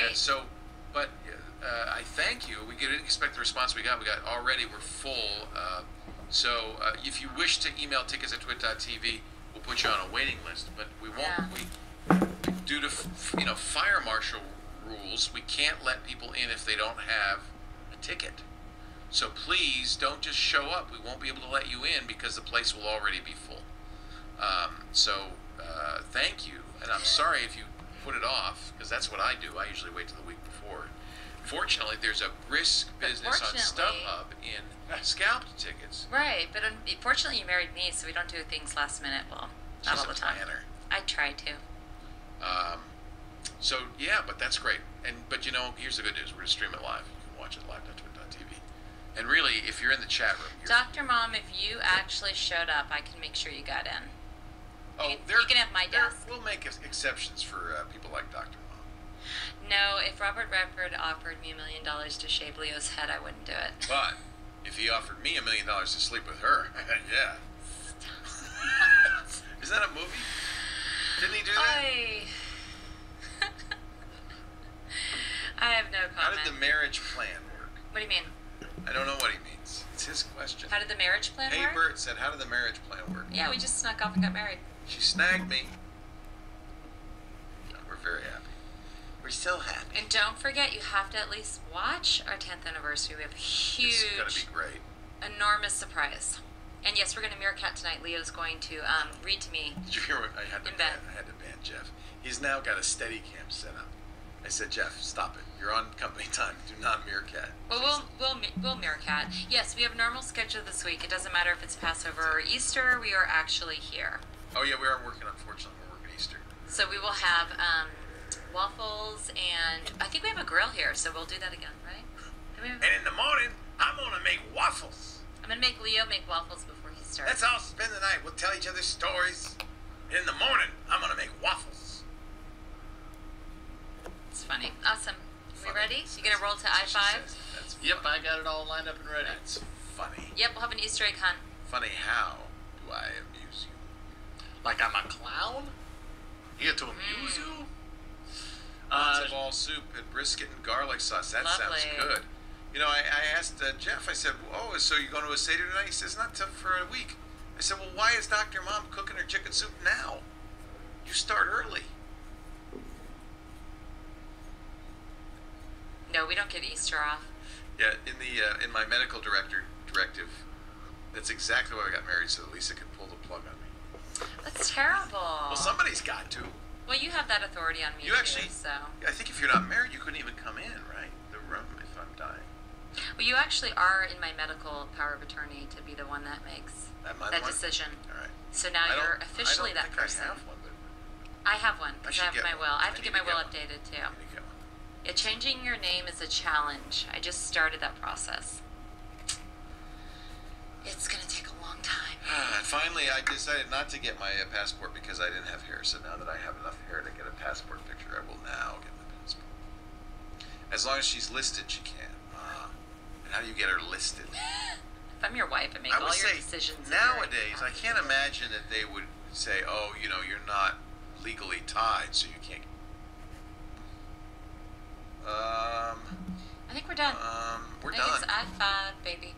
All good. All right, I'm gonna switch over. Enjoy the rest of your day. I'll be back on Saturday with the tech guy.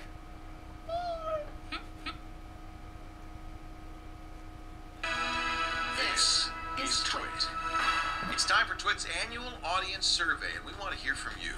Please visit twit.tv/survey and let us know what you think. It only takes a few minutes, and your anonymous feedback will help us make Twit even better. We thank you so much for your continued support. Twit.tv/survey. This episode of i5 for the iPhone is brought to you by Gazelle, the fast and simple way to sell your used gadgets. Find out what your used iPhone, iPad, and other Apple products are worth at gazelle.com.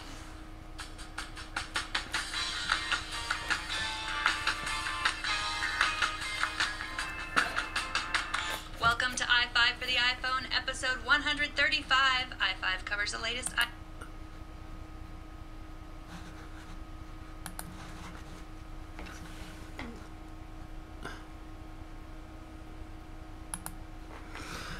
That was Twit for today.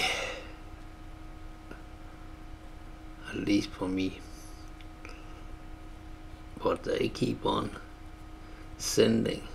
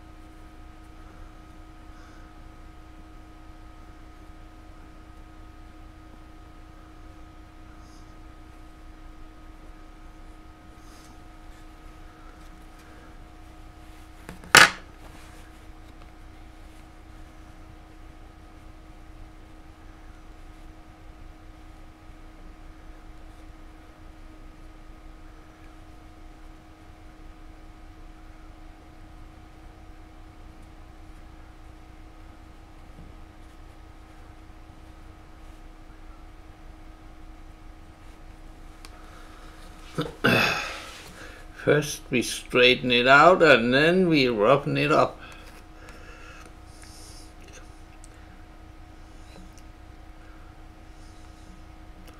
That's a little weird,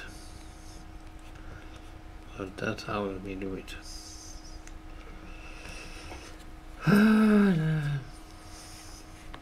We have some more tricks we need.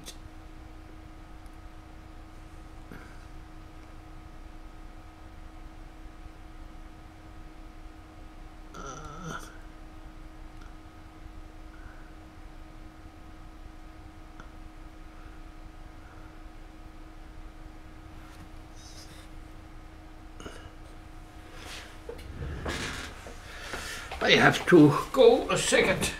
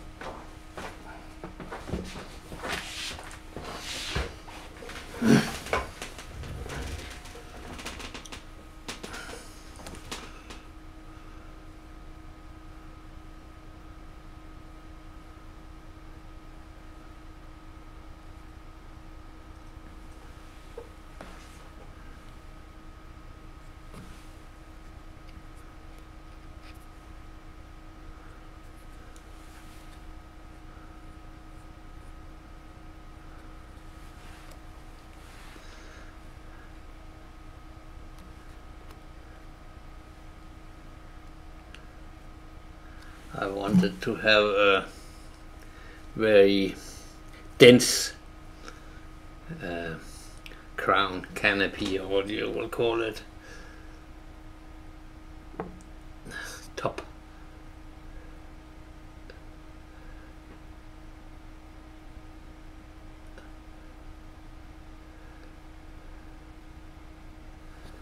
But I also want it to look a little,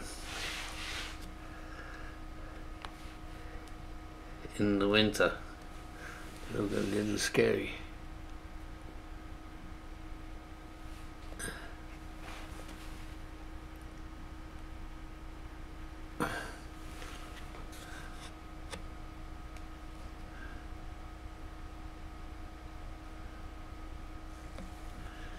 A little bit scary.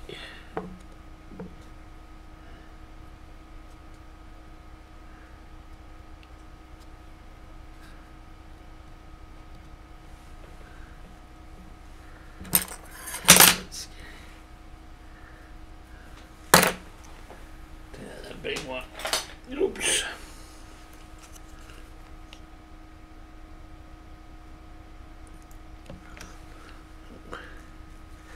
It's too big. It's too big to get in.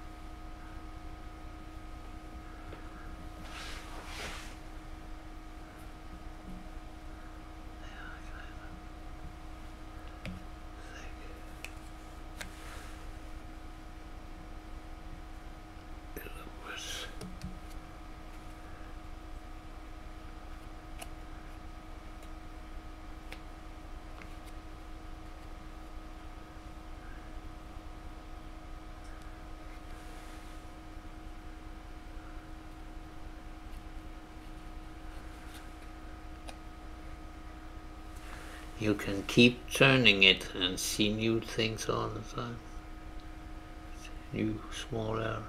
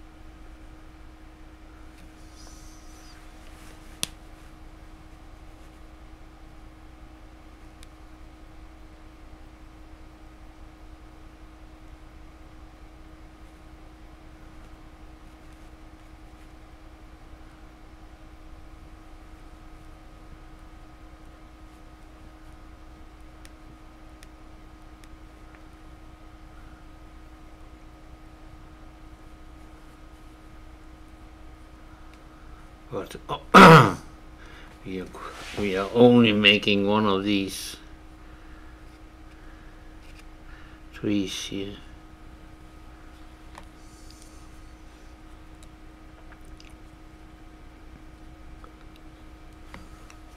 Because you would immediately immediately recognize it if you panned, and there were two of them.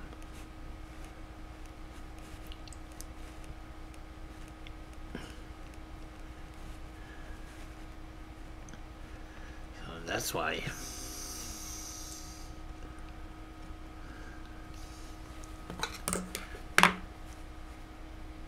That's why we made a lot of those anonymous one as pill 3.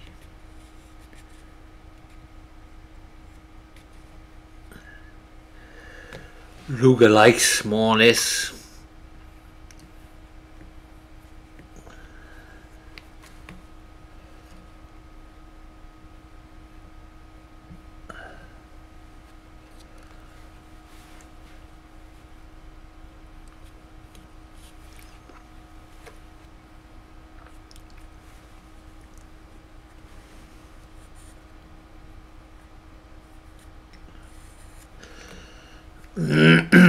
And if you were wondering what I was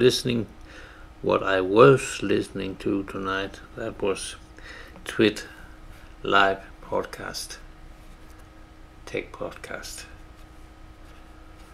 Windows Weekly, and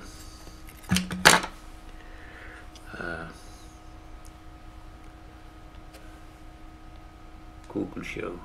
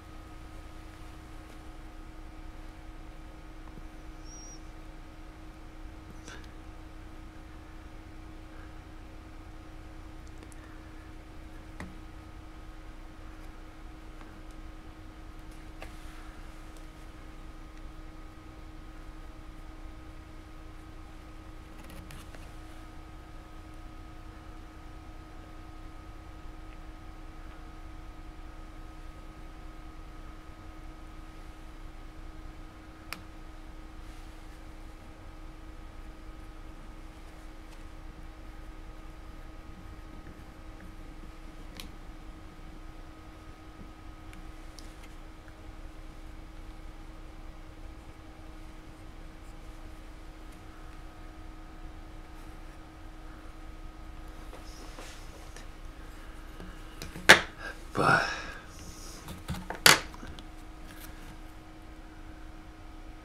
I will stop for now, because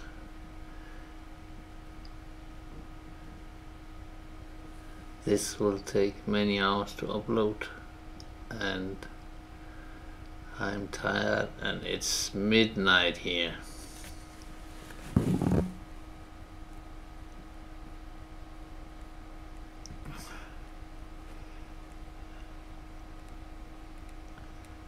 My part of the world.